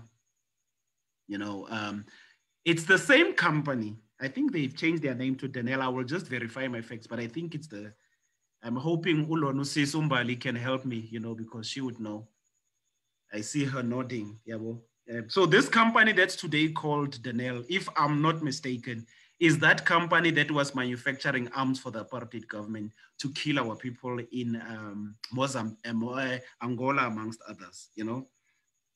Listen to this, 196 banks in 27 countries helped Armsco and the apartheid government move money around the world. 96 banks in 27 countries. This is in the 70s, Bagit. The whole world essentially was collaborating with the apartheid government to steal our money and move it around the world for it to be used to buy arms to kill us. In the 70s, 196 banks in 27 countries. Now, even the Swiss banks, right? I'm told the Swiss are good. They do the best chocolate, you know. They are also the most corrupt and the most vicious. A lot of our wealth that is stolen in Africa is stored in the Swiss bank. Till this day, the apartheid government was also using the Swiss banks. In some of the literature I was going across, one of the managers of the UBS, the United Swiss Bank, was talking about how he believes Black people are inferior. You know, the manager of the Swiss Bank. I will share that with you afterwards. Now, the other thing, and I know there are these people who like, in the activist world, who like Marxism, and they tell us about the Russians, you know, in Awandabawi politics, you know, quoting the Russians, and they talk about Marxism and how the Chinese and the Russians supported us. Are they aware that China and Russia, even when there were sanctions against the apartheid government, China and Russia were supplying the apartheid government clandestinely with ammunition and intelligence and technology? China and Russia. There are these people who go around saying the Russians trained them in exile, the Russians gave them guns. The Russians were also trading with the apartheid government and the Chinese, who today, the Chinese are today one of South Africa's biggest trading partners, on the basis of a false narrative that they supported us during the struggle. They also supported the apartheid government, the Chinese and the Russians. Even countries like Singapore, right? I know Singapore, people who work in the policy and the technology field like to use Singapore as a model, you know, for development and innovation. Even Singapore, for the apartheid government to get access to the Southeast Asian market at the time, Singapore was facilitating that. This Singapore, that is a model of innovation and all other things, you know, they conspired with the apartheid government against us. So many of you who are students, you know, and you are told about models and you get your PhDs or your master's degrees in models and you present nice papers on Singapore, just know that. The Singapore yen. Companies like, as you know, Sanlam and Naspers. Remember, Naspers is this company that controls our Mnet and about DSTV, right? It is now worth $1 trillion, over $1 trillion in Naspers, national affairs. Are you aware that the biggest financier of the National Party is Naspers? This company that we are paying through DSTV today, they were the biggest financiers of the National Party, including the National Party under de Klerk. They received money from them. So this money that, in fact, we should not be paying it DSTV because Dalabes Patul. Because this, no, the truth is this company Naspers was formed with our money as Black people and the blood of our people. So we should not even be paying for this DSTV thing. As part of them apologizing, you know, but it's in a coke, DSTV. They are going to give it for free for us for the next 30 years. It sounds ridiculous, but if you look at the money they made and they stole from us and the cost at which that money was taken, you'll realize what I'm saying is not as ridiculous as it sounds. Because their money was used to kill us. All that I am saying, I'm making a flimsy example. I'm saying we must not pay for the poison they feed us through DSTV. Right? Now, there is a report also called the CX report, which was released in 1997. Now, your media won't tell you about these things because the media is part of this system. But the media will tell you about the Vrede Dairy Farm. They will tell you about all the Black people who are stealing, you know.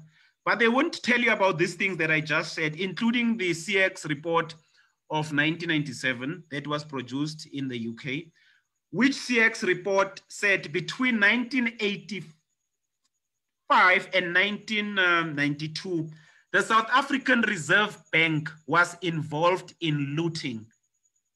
South African Reserve Bank. This bank that is feared today and respected, they gave Sanlam 3.8 billion. The Rembrandt Group, Yabo Rupert, were given about 2 billion. Delma Chrysler was given 5 billion. Armsco, 14 billion. Nedbank, 500 million. FNB also received money from them. Now, that's just a summary. I have the book here behind me.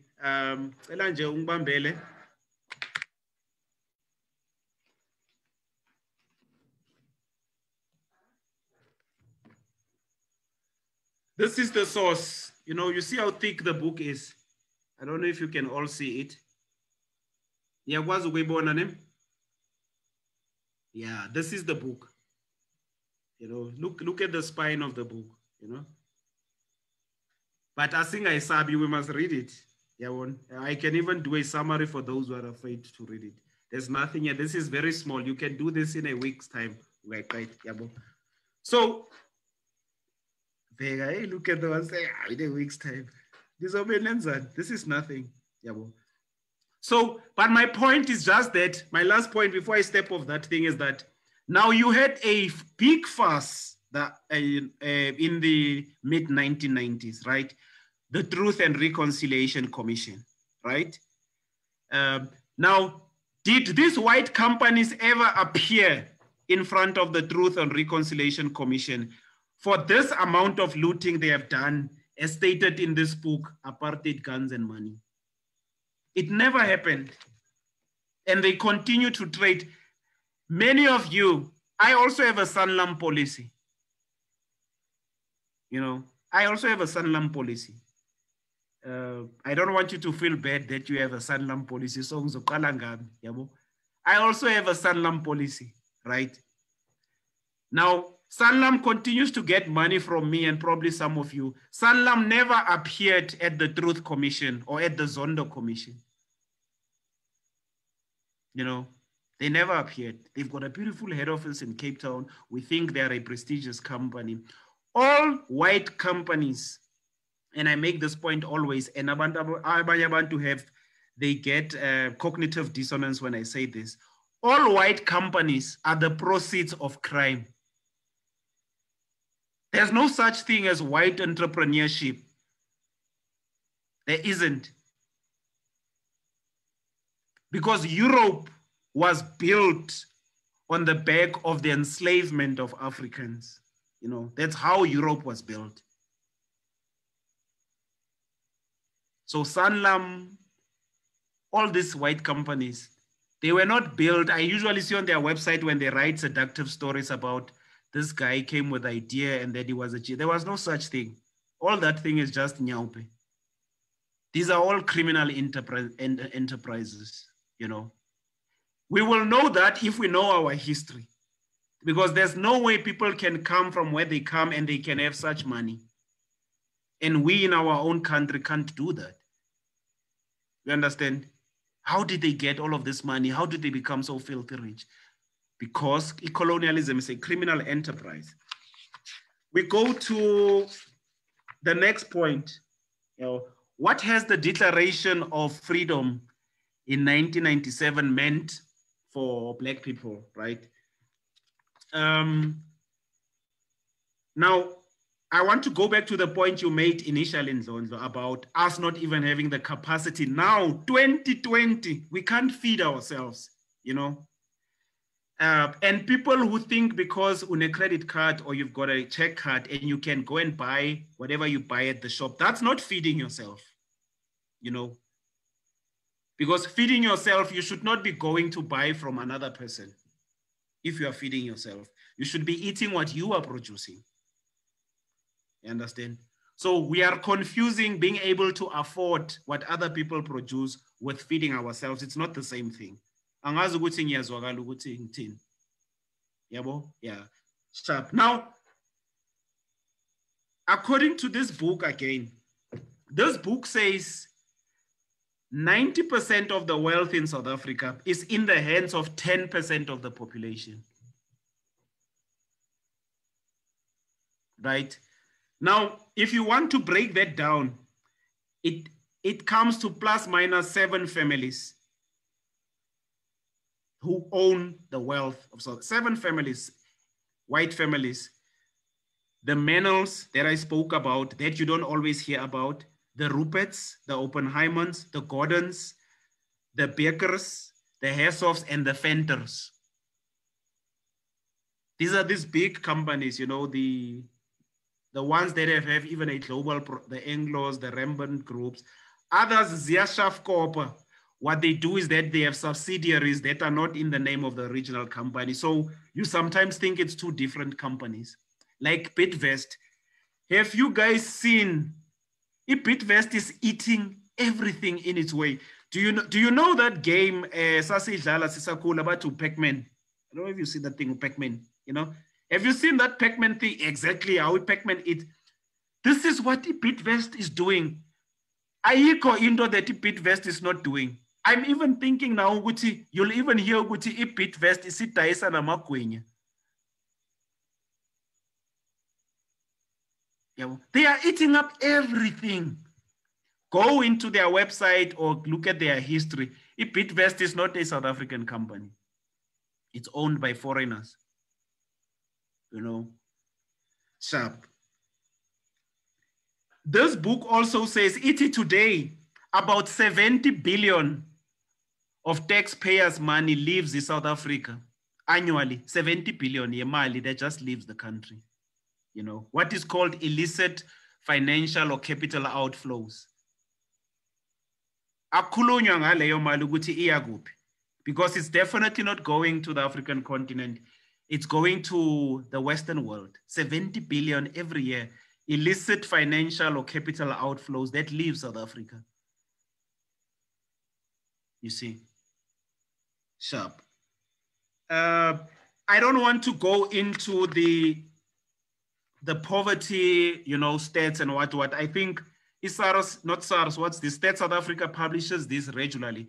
But as things stand, some of the things we read is that the dynamics of poverty are such that poverty is more pronounced in the 3 rural provinces, Limpopo, Eastern Cape, and KZN, for obvious reasons, because of infrastructure issues and the historical issues of underdevelopment being endemic there. Then the other dimension is that in terms of gender, the most impoverished are Black women. That's what the data SARS is saying. It's Black women. In terms of the age, it is Black children compared to all other children, who are the most poor. And they even have a concept which they talk about multidimensional poverty, which is poverty in whichever way you can imagine it, that they are vulnerable to that. You've heard about this thing, about South Africa being the most unequal society in the world, according to the Gini coefficient. I want us to accept that carefully, I don't want us to internalize it. We are the most unequal country in the world. We are not the most unequal. I understand that measure in terms of Western academic disciplines and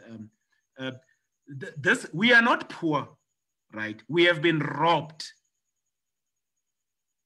So we must not move around with that thing, Yoguti. We are the most unequal country in the world and society. We are not poor. We have been robbed. A heist was executed against us. So we must not fall into that trap, the flimsy and false academic debate, because once we accept that thing, right, the models we are going to adopt to solve the problem will be based on a false diagnosis that we are we are not an unequal society, because the people, abanini bomhlaba, the land and the resources were taken from that. That's the thing we must address. You see, in my view. Then one of the last points to just make, yes, before I go to the last one is, then you also have, the fact that the advent of the coronavirus and the lockdown also made it crystal clear that Black people sunk deeper and deeper into poverty as a result of the lockdown and the coronavirus, And it was not surprising that it was Black people again. You saw Black people all over the country, especially during the first month of the lockdown, queuing for food. The food parcel trauma and humiliation. Black people were queuing for food. There was this other picture, I think Yala Centurion, which was doing the rounds, where the thing was snaking like nobody's business, the queue, right? So the lockdown just confirmed to us what we knew, that Black people, are the poor and they are living in poverty, and their poverty has become even worse now. The lockdown just made that even more crystal clear. Now, the other two things I want to say just before we step off this thing and we go into the last point is, then you also have the other phenomenon, even that was before the lockdown, of Black children who die in pit latrine toilets. You see? Yeah. I can't imagine, Bagit, anything more dehumanizing than that. I can't imagine anything more dehumanizing than that. But here's the biggest tragedy. What happens in South Africa when that happens to a Black child? Does South Africa go into a shutdown? Does the country come to a standstill? Does it affect the economy or the rent? It doesn't. These children are younger than me and you because many of them are like 5 because they are primary school kids, primary school kids. These are the children who allegedly are born into freedom. And they go and die in pit latrine toilets. I can't imagine what a 5-year-old, like Michael Campo or Lumkam Ketwa from the Eastern Cape, 5 and 8-year-old, to die in that manner. I can't imagine, Now, that is our reality. And you have Black people who don't want us to talk about that because they are worried about their jobs and their tenders. And they don't want to offend the people who give them their jobs and their tenders. So, and we must not talk about the Black children who learn under trees. We must not talk about the Black children who die in pit latrines. We must not talk about the fact that it is our people who must be food parcel dependent in a country as rich as this one.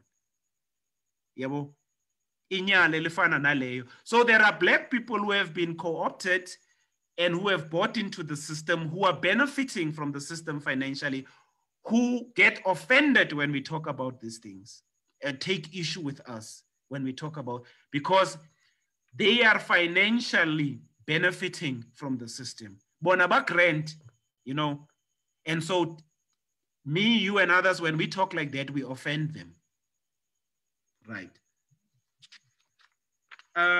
Now, the last point on this one is that then there's another thing that they also don't want us to talk about.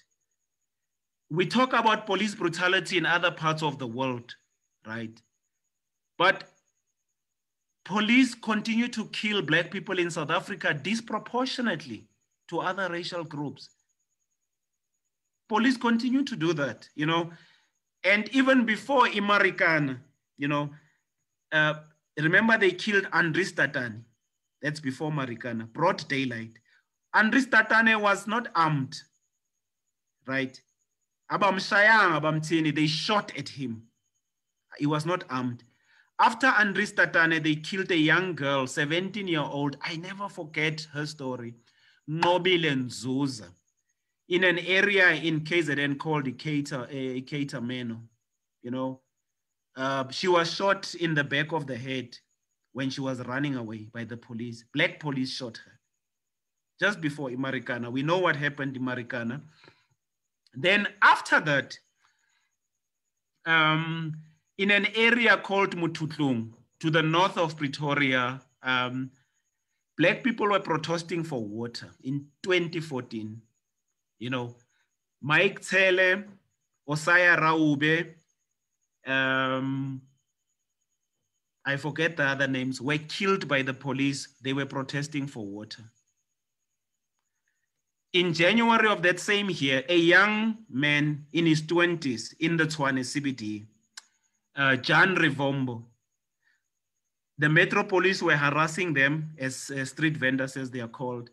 Now, because they were protesting, he got shot and killed. At the time his son was 3 months old. 20-year-old Jan Rivombo. You'll never hear of him, and I'll tell you why. Then you have Sbusiso Amos. I'm sure you've never heard of Sbusiso Amos. Sbusiso Amos is one of the first Black people to be killed by the police during the lockdown or March. He out here as a force luras. Why don't we know? Why is the media not talking about it? Petrus Miggles, Aden Emmanuel, Robin Munzumi. Robin Munzumi is a Black lady who was killed in April this year. She was found hanging from her cell. The police claim she committed suicide. You know of the story of Collins Kosa, was Alex, right? Then you also know about the story of the 16-year-old boy from El Dorado Park, Nathaniel Julius, who had Down syndrome. Nathaniel Julius went out to go and buy biscuits. He was not armed. Nathaniel Julius was shot, killed, and they tried to hide the evidence still. Now, Nathaniel Julius was killed in August this year I'm not talking any, August this year, 16-year-old black boy with Down syndrome. Now, my point is, during the lockdown, remember, the president took time to mention the names of the women who were killed as part of GBV. I don't know if some of you remember. Majority of them were black women, you know. I have no issue with that, you know, that he highlighted it, especially where our own people are involved. I'm happy when our leaders highlight that. But here's my problem. As a black man,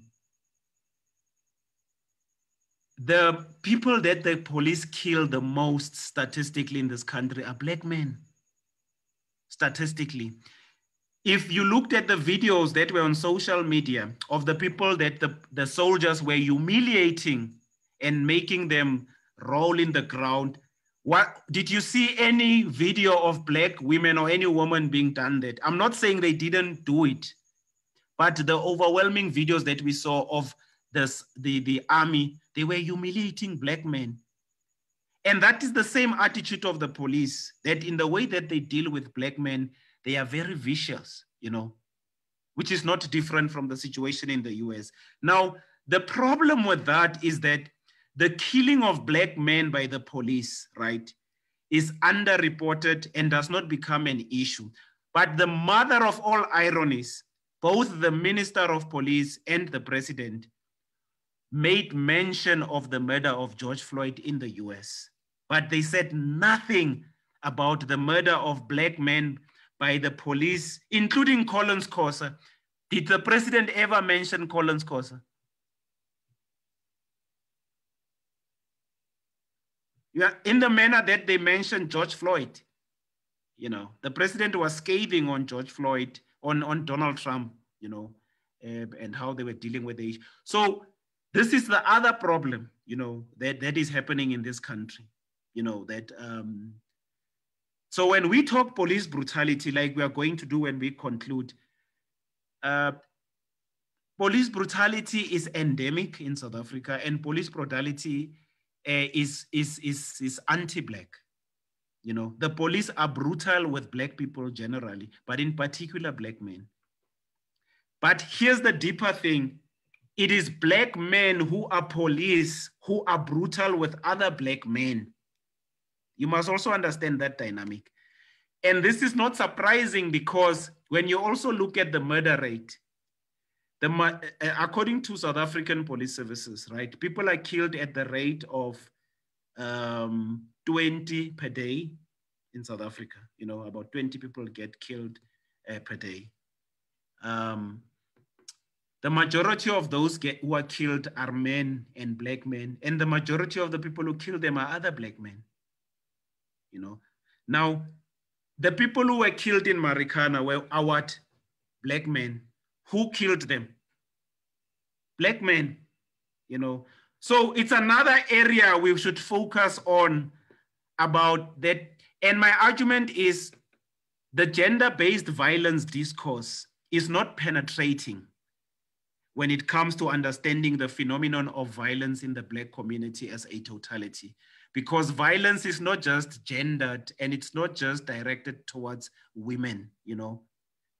The nature of violence in the black community is structural, you know.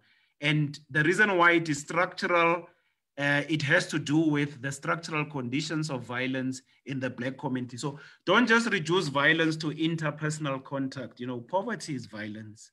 Deprivation is violence.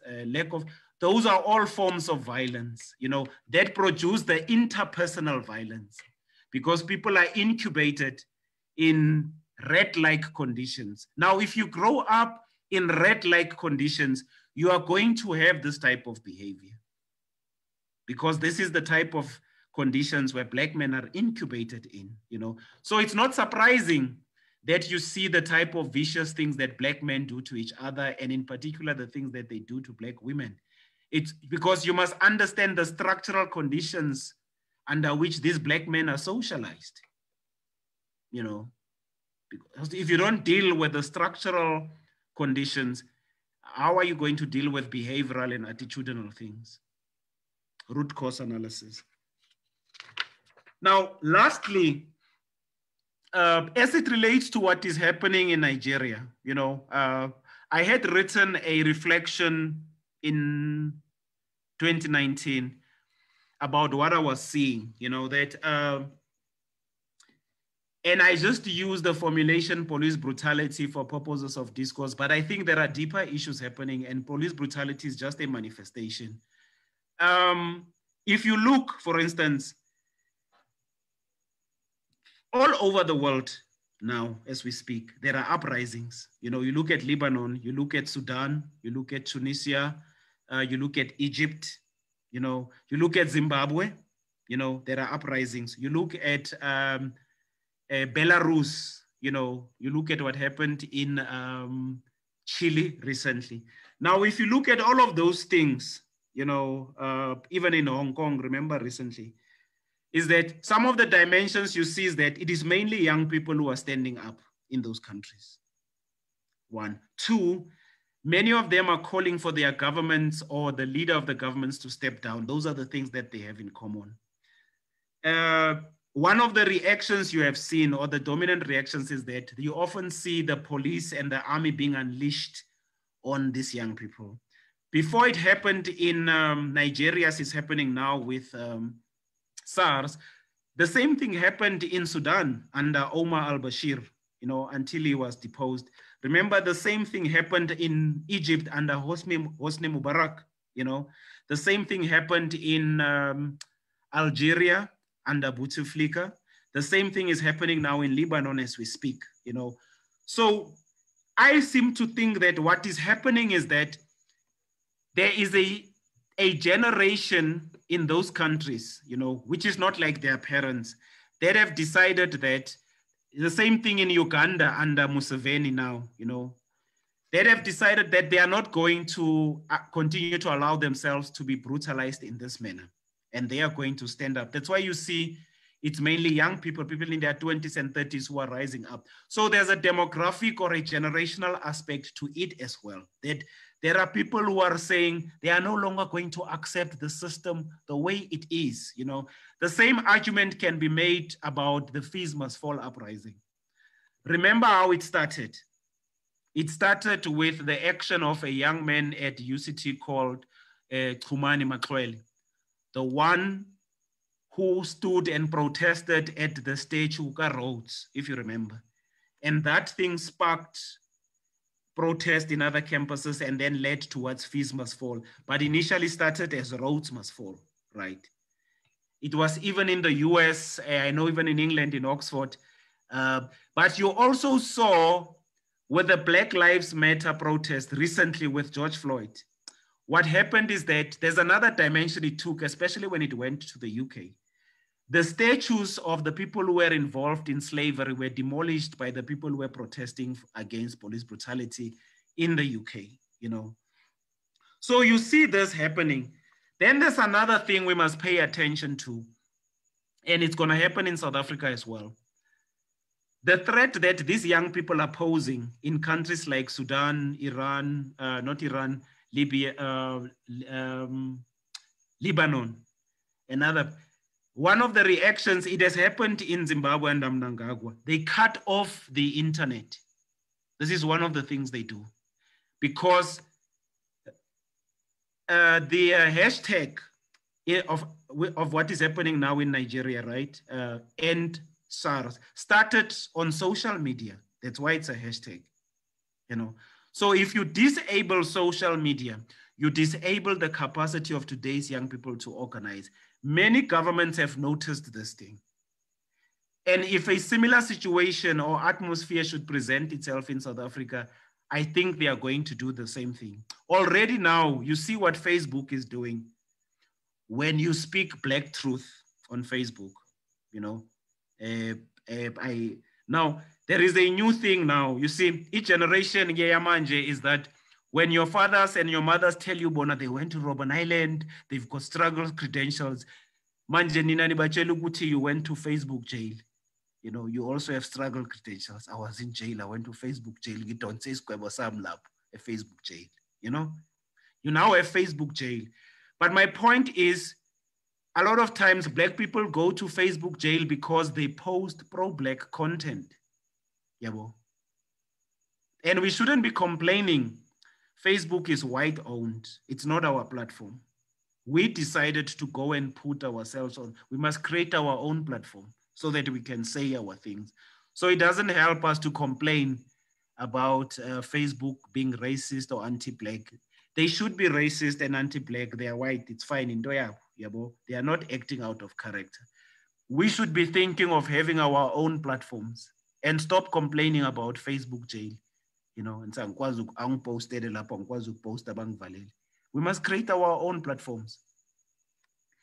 So, but this is part and parcel of the strategy, say repression, which we would not have known, because even if you look at how the mainstream media in South Africa is reporting on what is happening in Nigeria, they are not reporting that story as you would like to. You know, we have to rely on social media and our brothers and sisters from Nigeria who we are involved with Naboku social media.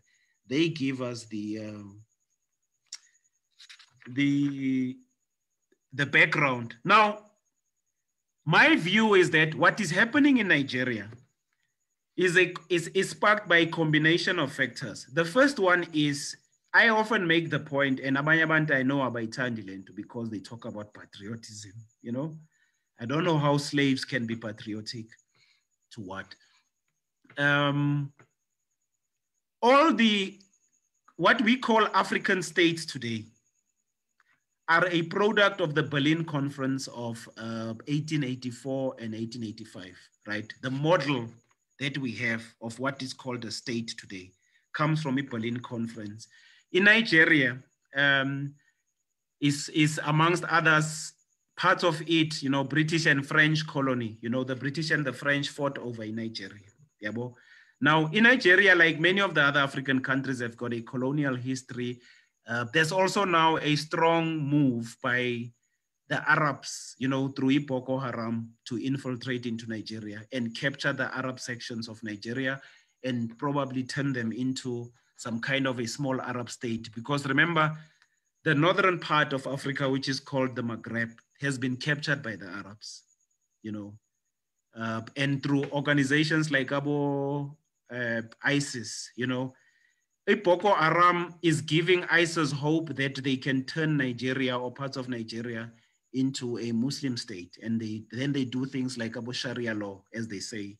The fights that we are seeing now happening in in Mali. Now, Nigeria has got that complex and complicated history, you know, that you must understand.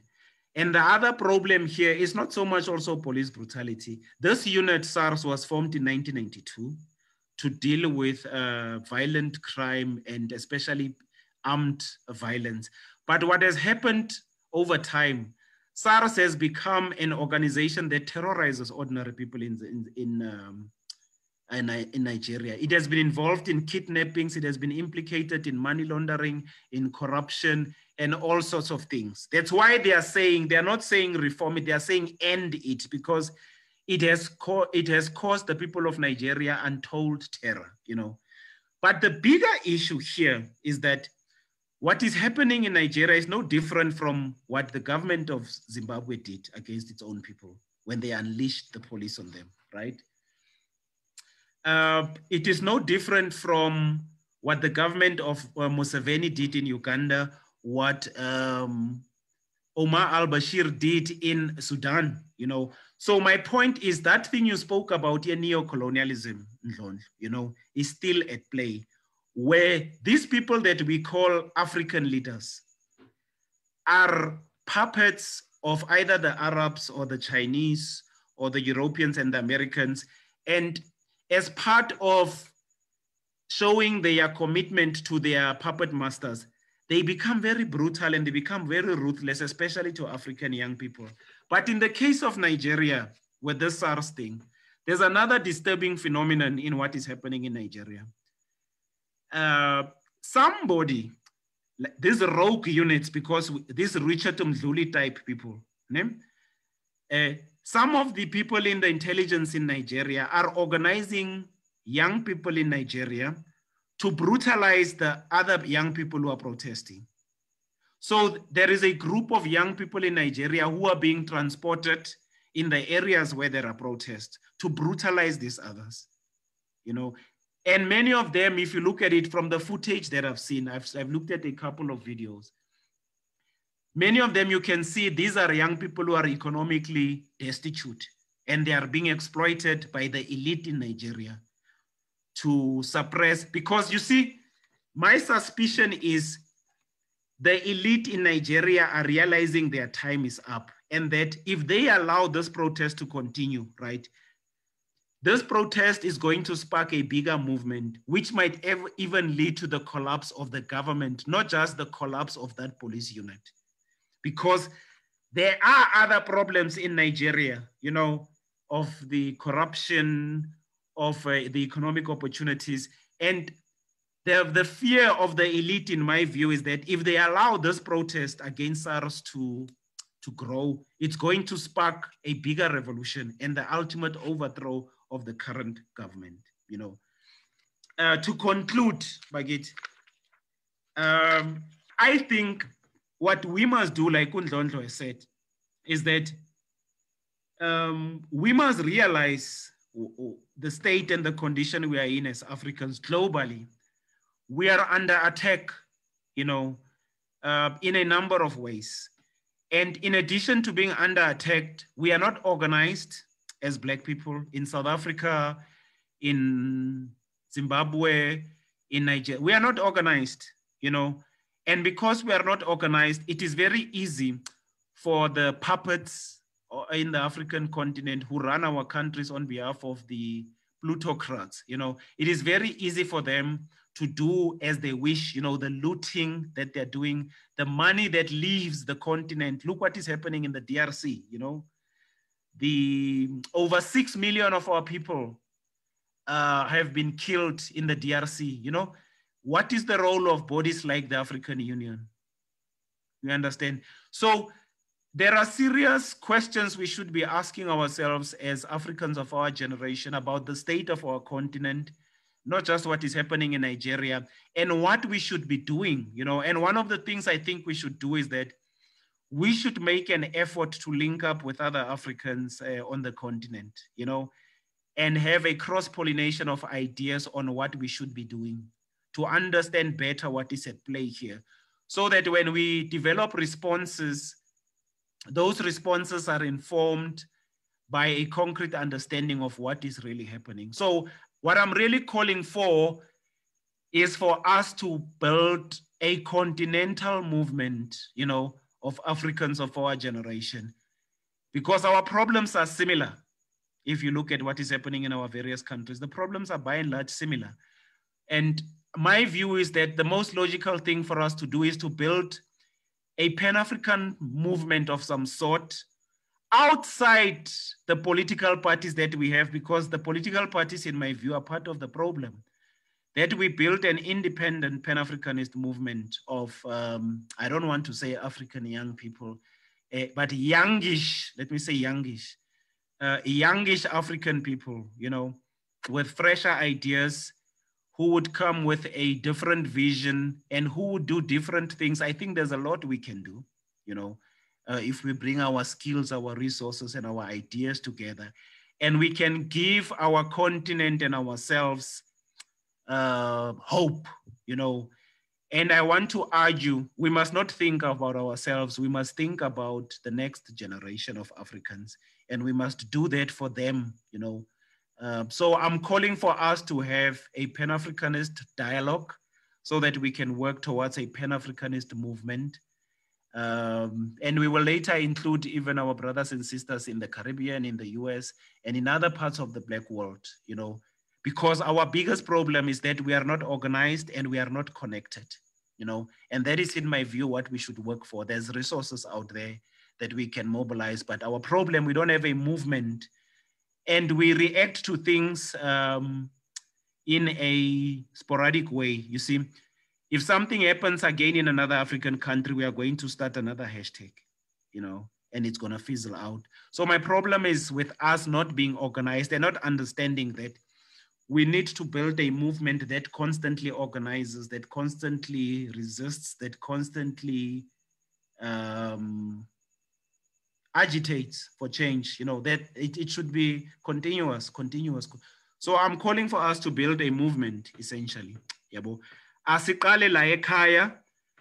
Let's see if we can't convene a meeting of like-minded Black people very soon to talk about our problems and design a program to respond to some of the issues that myself and Undlondlo have shared here. Thokozani.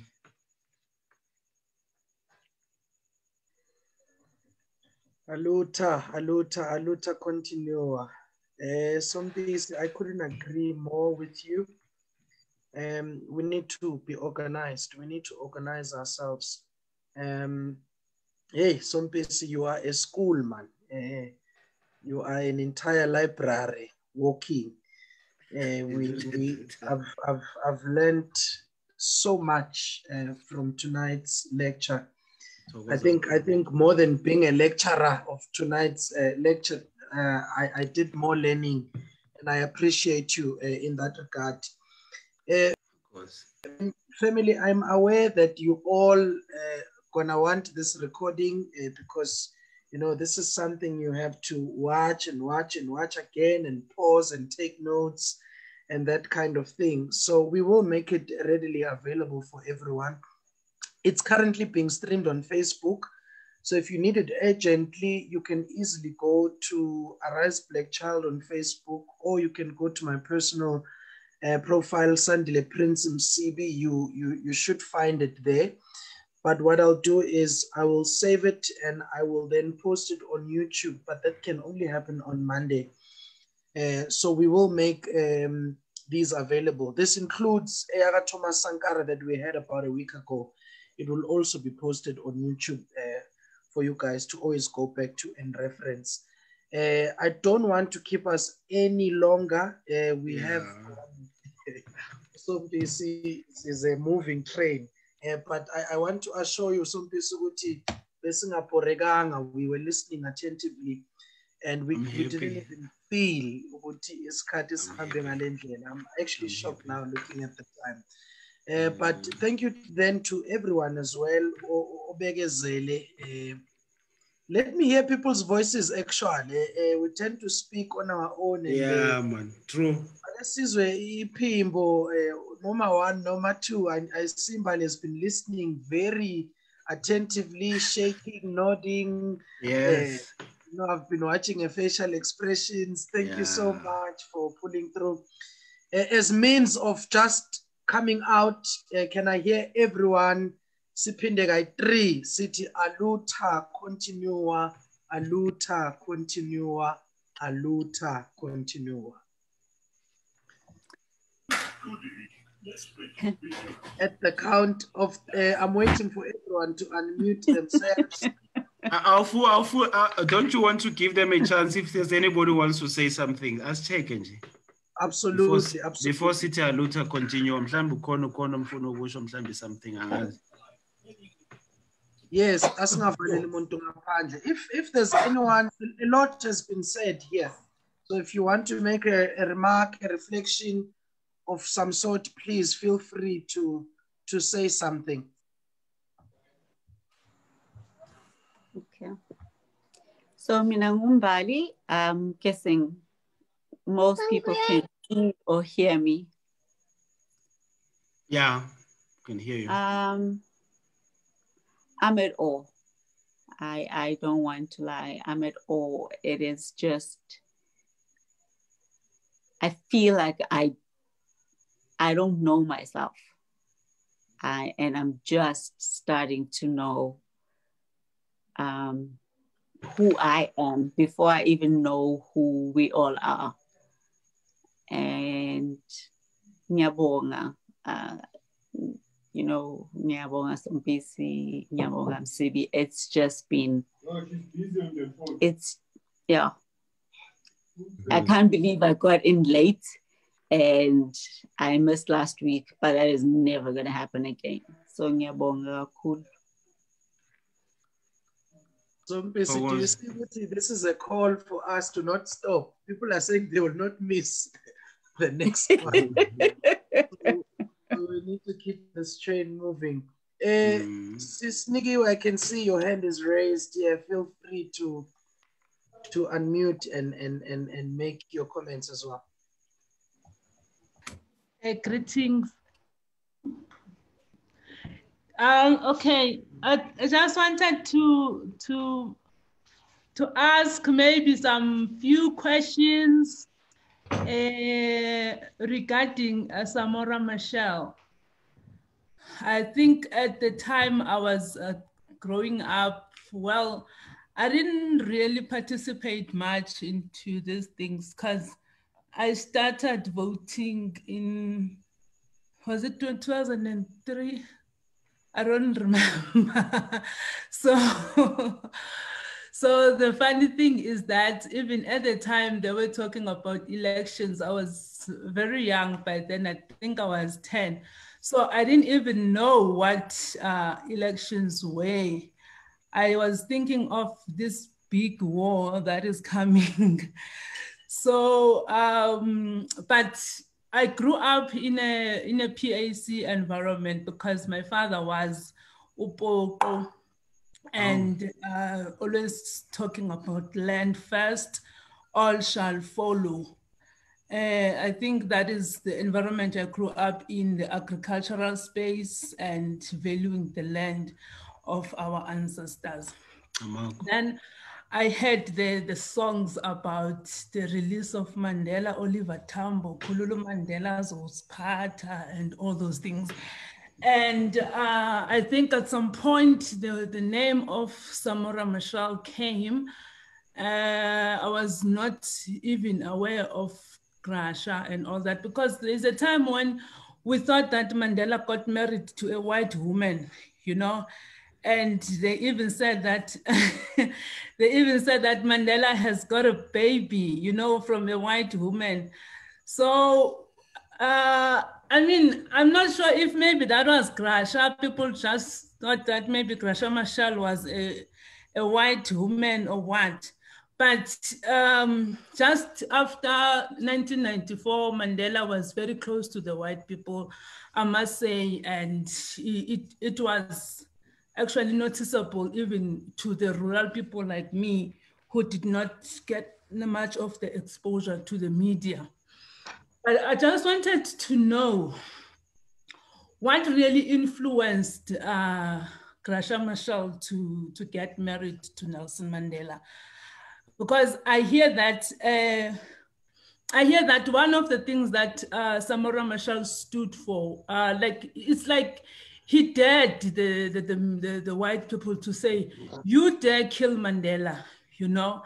And there is this thing that says, Uguti, Mandela at the time, yes, wabanjwa, but Amabulu or whoever that was fighting during that time, bebeyazi ukuthi should uMandela ngabuyele zizawuqhuma, you know. I think maybe there would be war of some sort, you know. And Samora, I think, is one of the people abathi if nje balinga ukuthi bambulala uMandela, you know. So I'm not sure if this also influenced the return of Mandela and also influenced the killing of Samora Machel. And maybe they knew that if Samora lived, Mandela got released, maybe Mandela might be influenced otherwise not to actually agree on what he had agreed upon during the negotiations. And maybe they won't actually succeed in whatever that they wanted to do. And now there is this thing that unabantu baka Mandela before prison, not Mandela after, you know. So then there is all this, I'm not sure if I will say it's these theories. Conspiracy theories, yes. That Mandela actually did not return, you know. So I don't know, maybe if we'll have time to actually do a lot of research on that as we in the space of telling the truth and the history as it is. Uguti, why is there so much that is said about Mandela after prison that people suspect that maybe he was not the Mandela that came out of the prison? Okay. And why is it that people are saying they are for the Mandela that went to prison, not the one that returned? And looking at the separation of Mandela and Winnie and the hatred that a lot of people had for Winnie, and Mandela getting married to Samora Machel's wife, who was also killed mysteriously. Sure. And okay, what else do I want to mention? Okay, yeah, but I'm just, yeah, I just wanted to sort of maybe have a contribution on that, even if the answers are not going to be made now, but maybe we could, as we move on, try to bring also such to the public, because I hear a lot of things, about Mandela, and then we know that there was this book that even Grasha recalled from the bookshelves, that she didn't want it to be released. We still don't know what was in that book, and we don't know if Mandela was happy to see Winnie in the hospital before he died, and then maybe Grasha did not like that. So we don't know, There's just so much, and I hope that we'll just unpack such things in the near future. Thank you. Siyabonga sisinikiwe for that.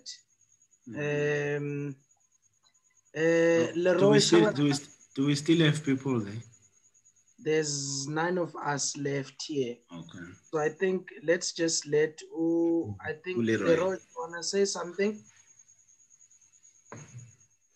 Well, mine is very simple. It's an appreciation more than anything. We went through 2 lectures. It's the second one, and I've been listening very attentively. And I'd like to say, Mr. Sompisi knows I have the opportunity of spending my days with him. It is one of the most inspirational things that had happened to my life, and I don't take this thing for granted. And I think you guys don't know the impact you have on people's lives.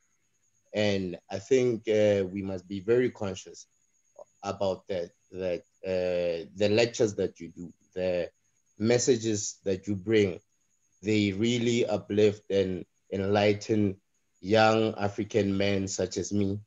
I'm not at your guys' age group.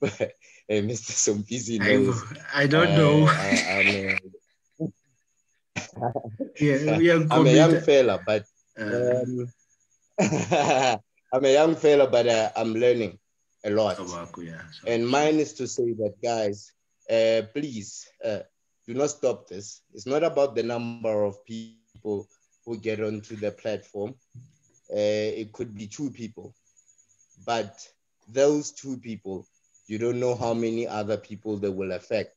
And in marketing, I'm a student of marketing. Word of mouth is the best way of marketing.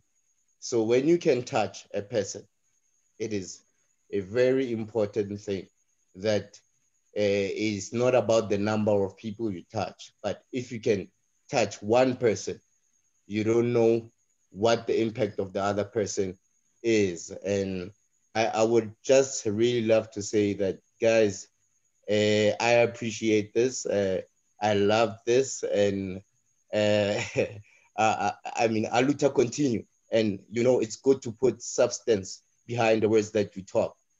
People like to say Aluta continue, but what does Aluta continue for, or for who, And people like you, Mr. Sompisi, put substance behind those words that we speak. So mine, like I said, is Changani I can Sagakulu, and We really appreciate this, and I really want to encourage you guys that let's not stop. And I will be a foot soldier if you need one to push this mission. And definitely, you have my commitment in this mission, and I really appreciate what you guys are doing. Aluta, ikensile bhuti yamina, ikensile ngofu. Wow, I think we appreciate that feedback. It means a lot to get feedback. You know, it's always good to know what lokwesikwenzayo khona ukukwenzayo na noma we just wasting time talking. So we appreciate that feedback a lot, and I think you are placing a burden of honor and an honor of a burden. To not stop, but to continue. So I will take discussion with him, and we will frame a way of how we can continue with these sessions. Yeah. Bagithi kusebusuku. I just wanted to say, uqinisile uNkosazana unike ukuthi that thing about Mandela is a long discussion. I anticipated it ukuthi izovela, ne? Yeah. I'm going to recommend a couple of books to show you how difficult this is about Mandela, because it needs us to go and study. And the first one is Tomorrow is Another Country by Alistair Sparks. Tomorrow is Another Country. One of the things that this book talks about, it talks about the negotiations that happened while Bob Mandela was in jail. Tomorrow is Another Country by Alistair Sparks. Then you have Secret Revolution, and you see he's on the picture there.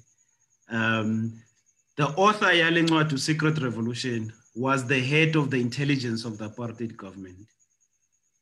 His assignment was to get Babu Mandela to agree to the negotiations while Babu Mandela was in jail. He facilitated the meeting between Babu Mandela and P.W. Botha. The detail is in here. Then, when he got to Babu Mandela, he then worked on a project to get the ANC on board. He explains in the second book how he got the ANC after he got to Babu Mandela in the first book, in Peaceful Revolution. Then there is the role that the British played behind the scenes through the South African government, which is explained in this book by Robin Ronwick, the one who invited the EFF to London recently. He's called Lord Renwick. He explains what their role was and how Abu Babu Mandela changed what they said and what influenced those things. So I will share these books because the list is there on the presentation. I will make them available and then we'll see. It will help our discussion on Babu Mandela and his role in the ANC, because it's a very deep thing and it's very complicated, And I don't want us to just be emotional about it. I want us to look at the story, the detail, and the information to understand, and not to be just a conspiracy, because there are books. I've just shared 4, but there are many others, that speak to this powerful man's role and very confusing role, that this man is admired, but as much as he's admired, we can't understand why we are suffering like this and we have such a powerful man.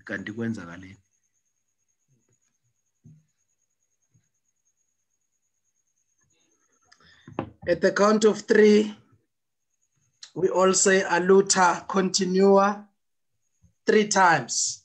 Are you all okay with that, family? Yes. Yes.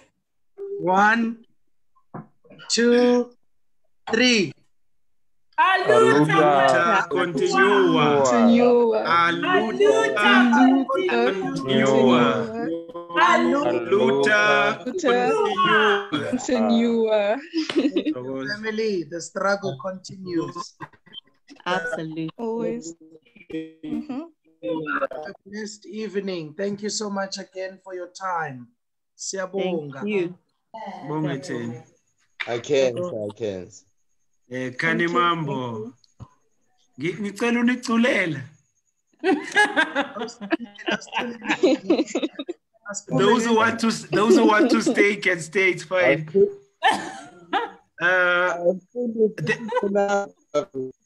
Yeah, there is a song that I like that Dubabu Samora Machel sang when they were rehabilitating some of the people who sold out Ifrelim, you know. Kanimambo, kanimambo, kanimambo, kanimambo, kanimambo, frelimo, kanimambo, kanimambo, frelimo, kanimambo, kanimambo, frelimo, kanimambo, frelimo, nia kenza, frelimo. Nia kenza